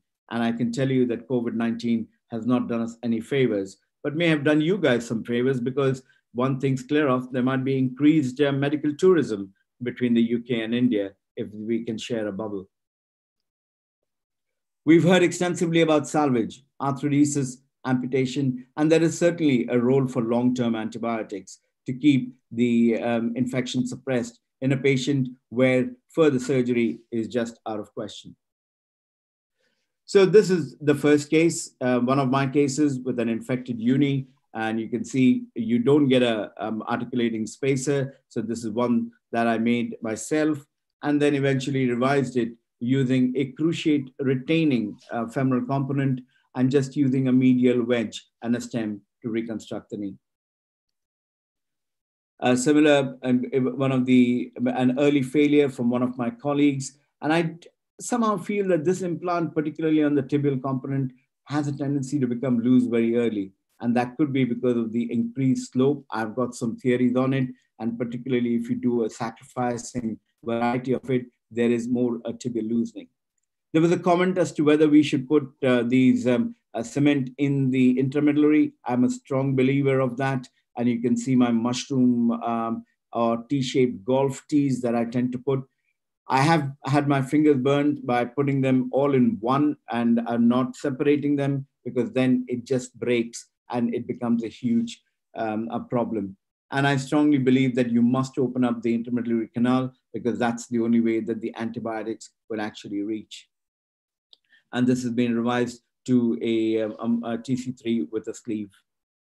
And a similar example here, this is one of my own patients where I misread that lysis eventually turned out to be infected, and over a two-stage procedure, it's been reconstructed. I don't have the facility to do a one-stage revision. I do all my infected knees that are referred to me as a two-stage procedure. I'm just going to digress for a little bit. We've talked about how to manage an infected knee. I think we need to go back a step further, go back a step back and look at surgical site infections. It is the most preventable hospital-acquired infection, healthcare-acquired infection, with the substantial financial burden, and it's 2 to 20 times higher in lower income group and middle income group countries. And that's probably where we actually see why it is so high. Not just, and this is not me talking about infected joint replacement, but infection as a whole in the within the Indian subcontinent. And it's the second most common in higher income group countries as well. And organisms have 60% have antibiotic resistance. And this is something that we need to be mindful of.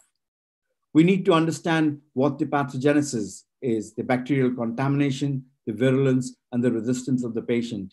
And we do have a role to play in trying to alter a few of these, in fact, all 3 of these characteristics.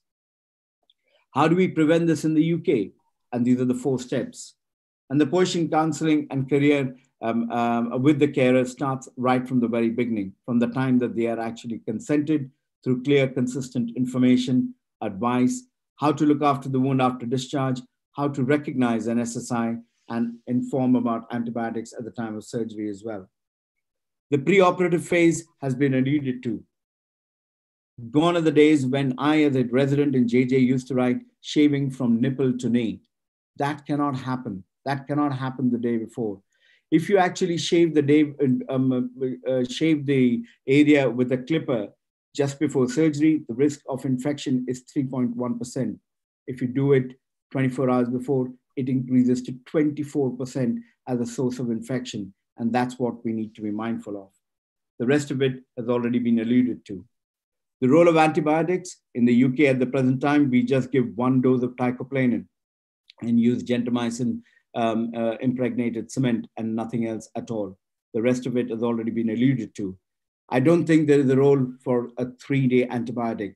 And I thought Dr. Adekar made that point beautifully. And I really, really implore upon you to look upon why you are giving antibiotics for 3 days. It doesn't make sense.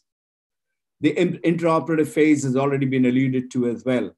And it is imperative that the telephones are not answered. It is not a telephone exchange. The operating theater is not a telephone exchange. It is an operating theater. There needs to be pin drop silence. And there is a voicemail to pick up all these messages. And that can be dealt with after the surgery.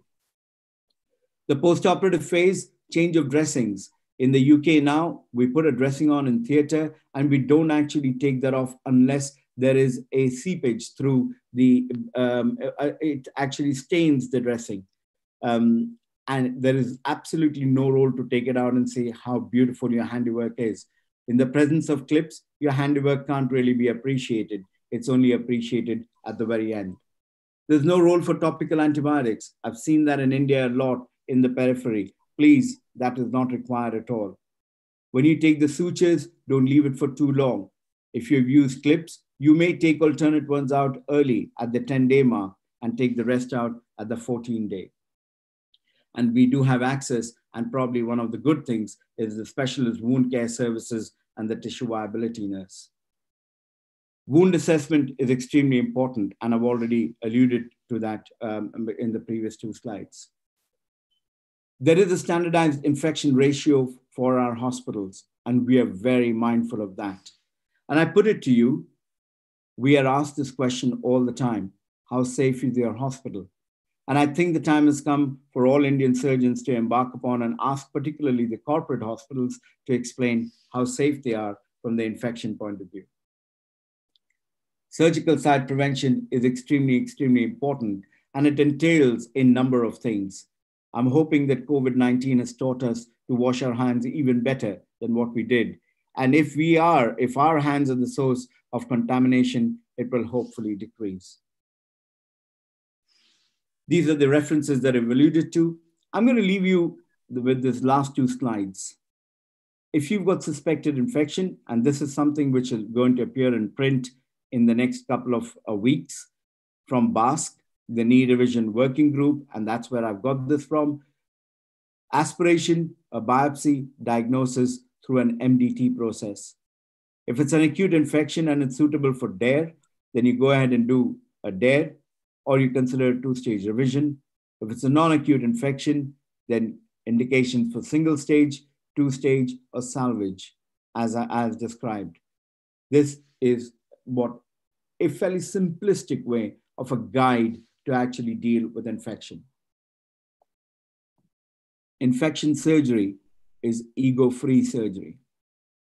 And before you enter theater, the one thing that needs to be left behind is ego. Have no ego to ask for help. Please ask for help. It is not a single man procedure. It is joint operating, joint decisions. 2 brains work better than 1 as far as trying to manage an infected knee replacement, or for that matter, any complication. Shar, my final slide. In conclusion, your index of suspicion needs to be high. Try to get an organism, use antibiotic with care, be aggressive with your debrimo, respect soft tissues at all times, know the criteria, avoid the head in the sand, as GD has already alluded to. If in doubt, wash it out. Thank you very much.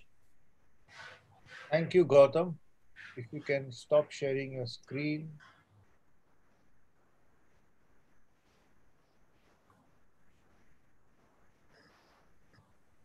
I'll share mine. So thank you, Gautam, for a very good overview of all what we have learned today. And I think we are running late, so we will not have a panel discussion. That is what Satish has told me, and he's the secretary of the association. So now I would like to take this opportunity to thank Dr. Ram Prabhu and Satish Mutta for giving me the opportunity. I would like to thank the Mumbai Suburban Orthopaedic Society, all my panelists, especially Solanki from Jaipur, Gautam and Mukesh from UK, but also my fellow moderator Girish, because he had a personal tragedy 3 days ago and still he did not fall back on his commitment to join us today. So I would like to thank everybody today for joining us despite the time differences, and hope everybody enjoyed the session. Thank you very much. Over to you, Satish, for the final vote of thanks. Thank you, Tushar. It was really an informative session, and a lot of air in my mind is now clear about how to tackle a post-op infection in a TKR. I must specifically thank Dr. Gautam Chakrabarti, Dr. Mukesh Emadi. We have disturbed you at really odd hours in the morning, and I hope you get a chance to catch up with this lost sleep. I thank Tushar and the entire team for so meticulously discussing the topic thread, but the topics were really well chosen and the talks were really interesting. Ashok tells me that there are almost 1,600 people logged in on various platforms through OrthoTV and MSOS, which is a really nice number. I should also thank Ashok Sham for helping us with his OrthoTV platform and being with us throughout the program and streamlining it. And last but not the least, I must thank the Swissera team who have helped us set up this weekly webinar series and enabling us to conduct it smoothly. So thank you, Tushar. Thank you, the entire team on behalf of MSOS and Dr. Ram Prabhu, who unfortunately could not join us because he's traveling. So thanks, everyone. We're running a little short of time, so we will have to skip the Q&A session. But it was a really interesting webinar. And I hope everybody has thoroughly enjoyed it. Yes. Okay. Thanks, Tushar. Thank you. Thanks, Bye. Dr. Chakraborty. Bye. Thanks, Thanks very much. Thank you.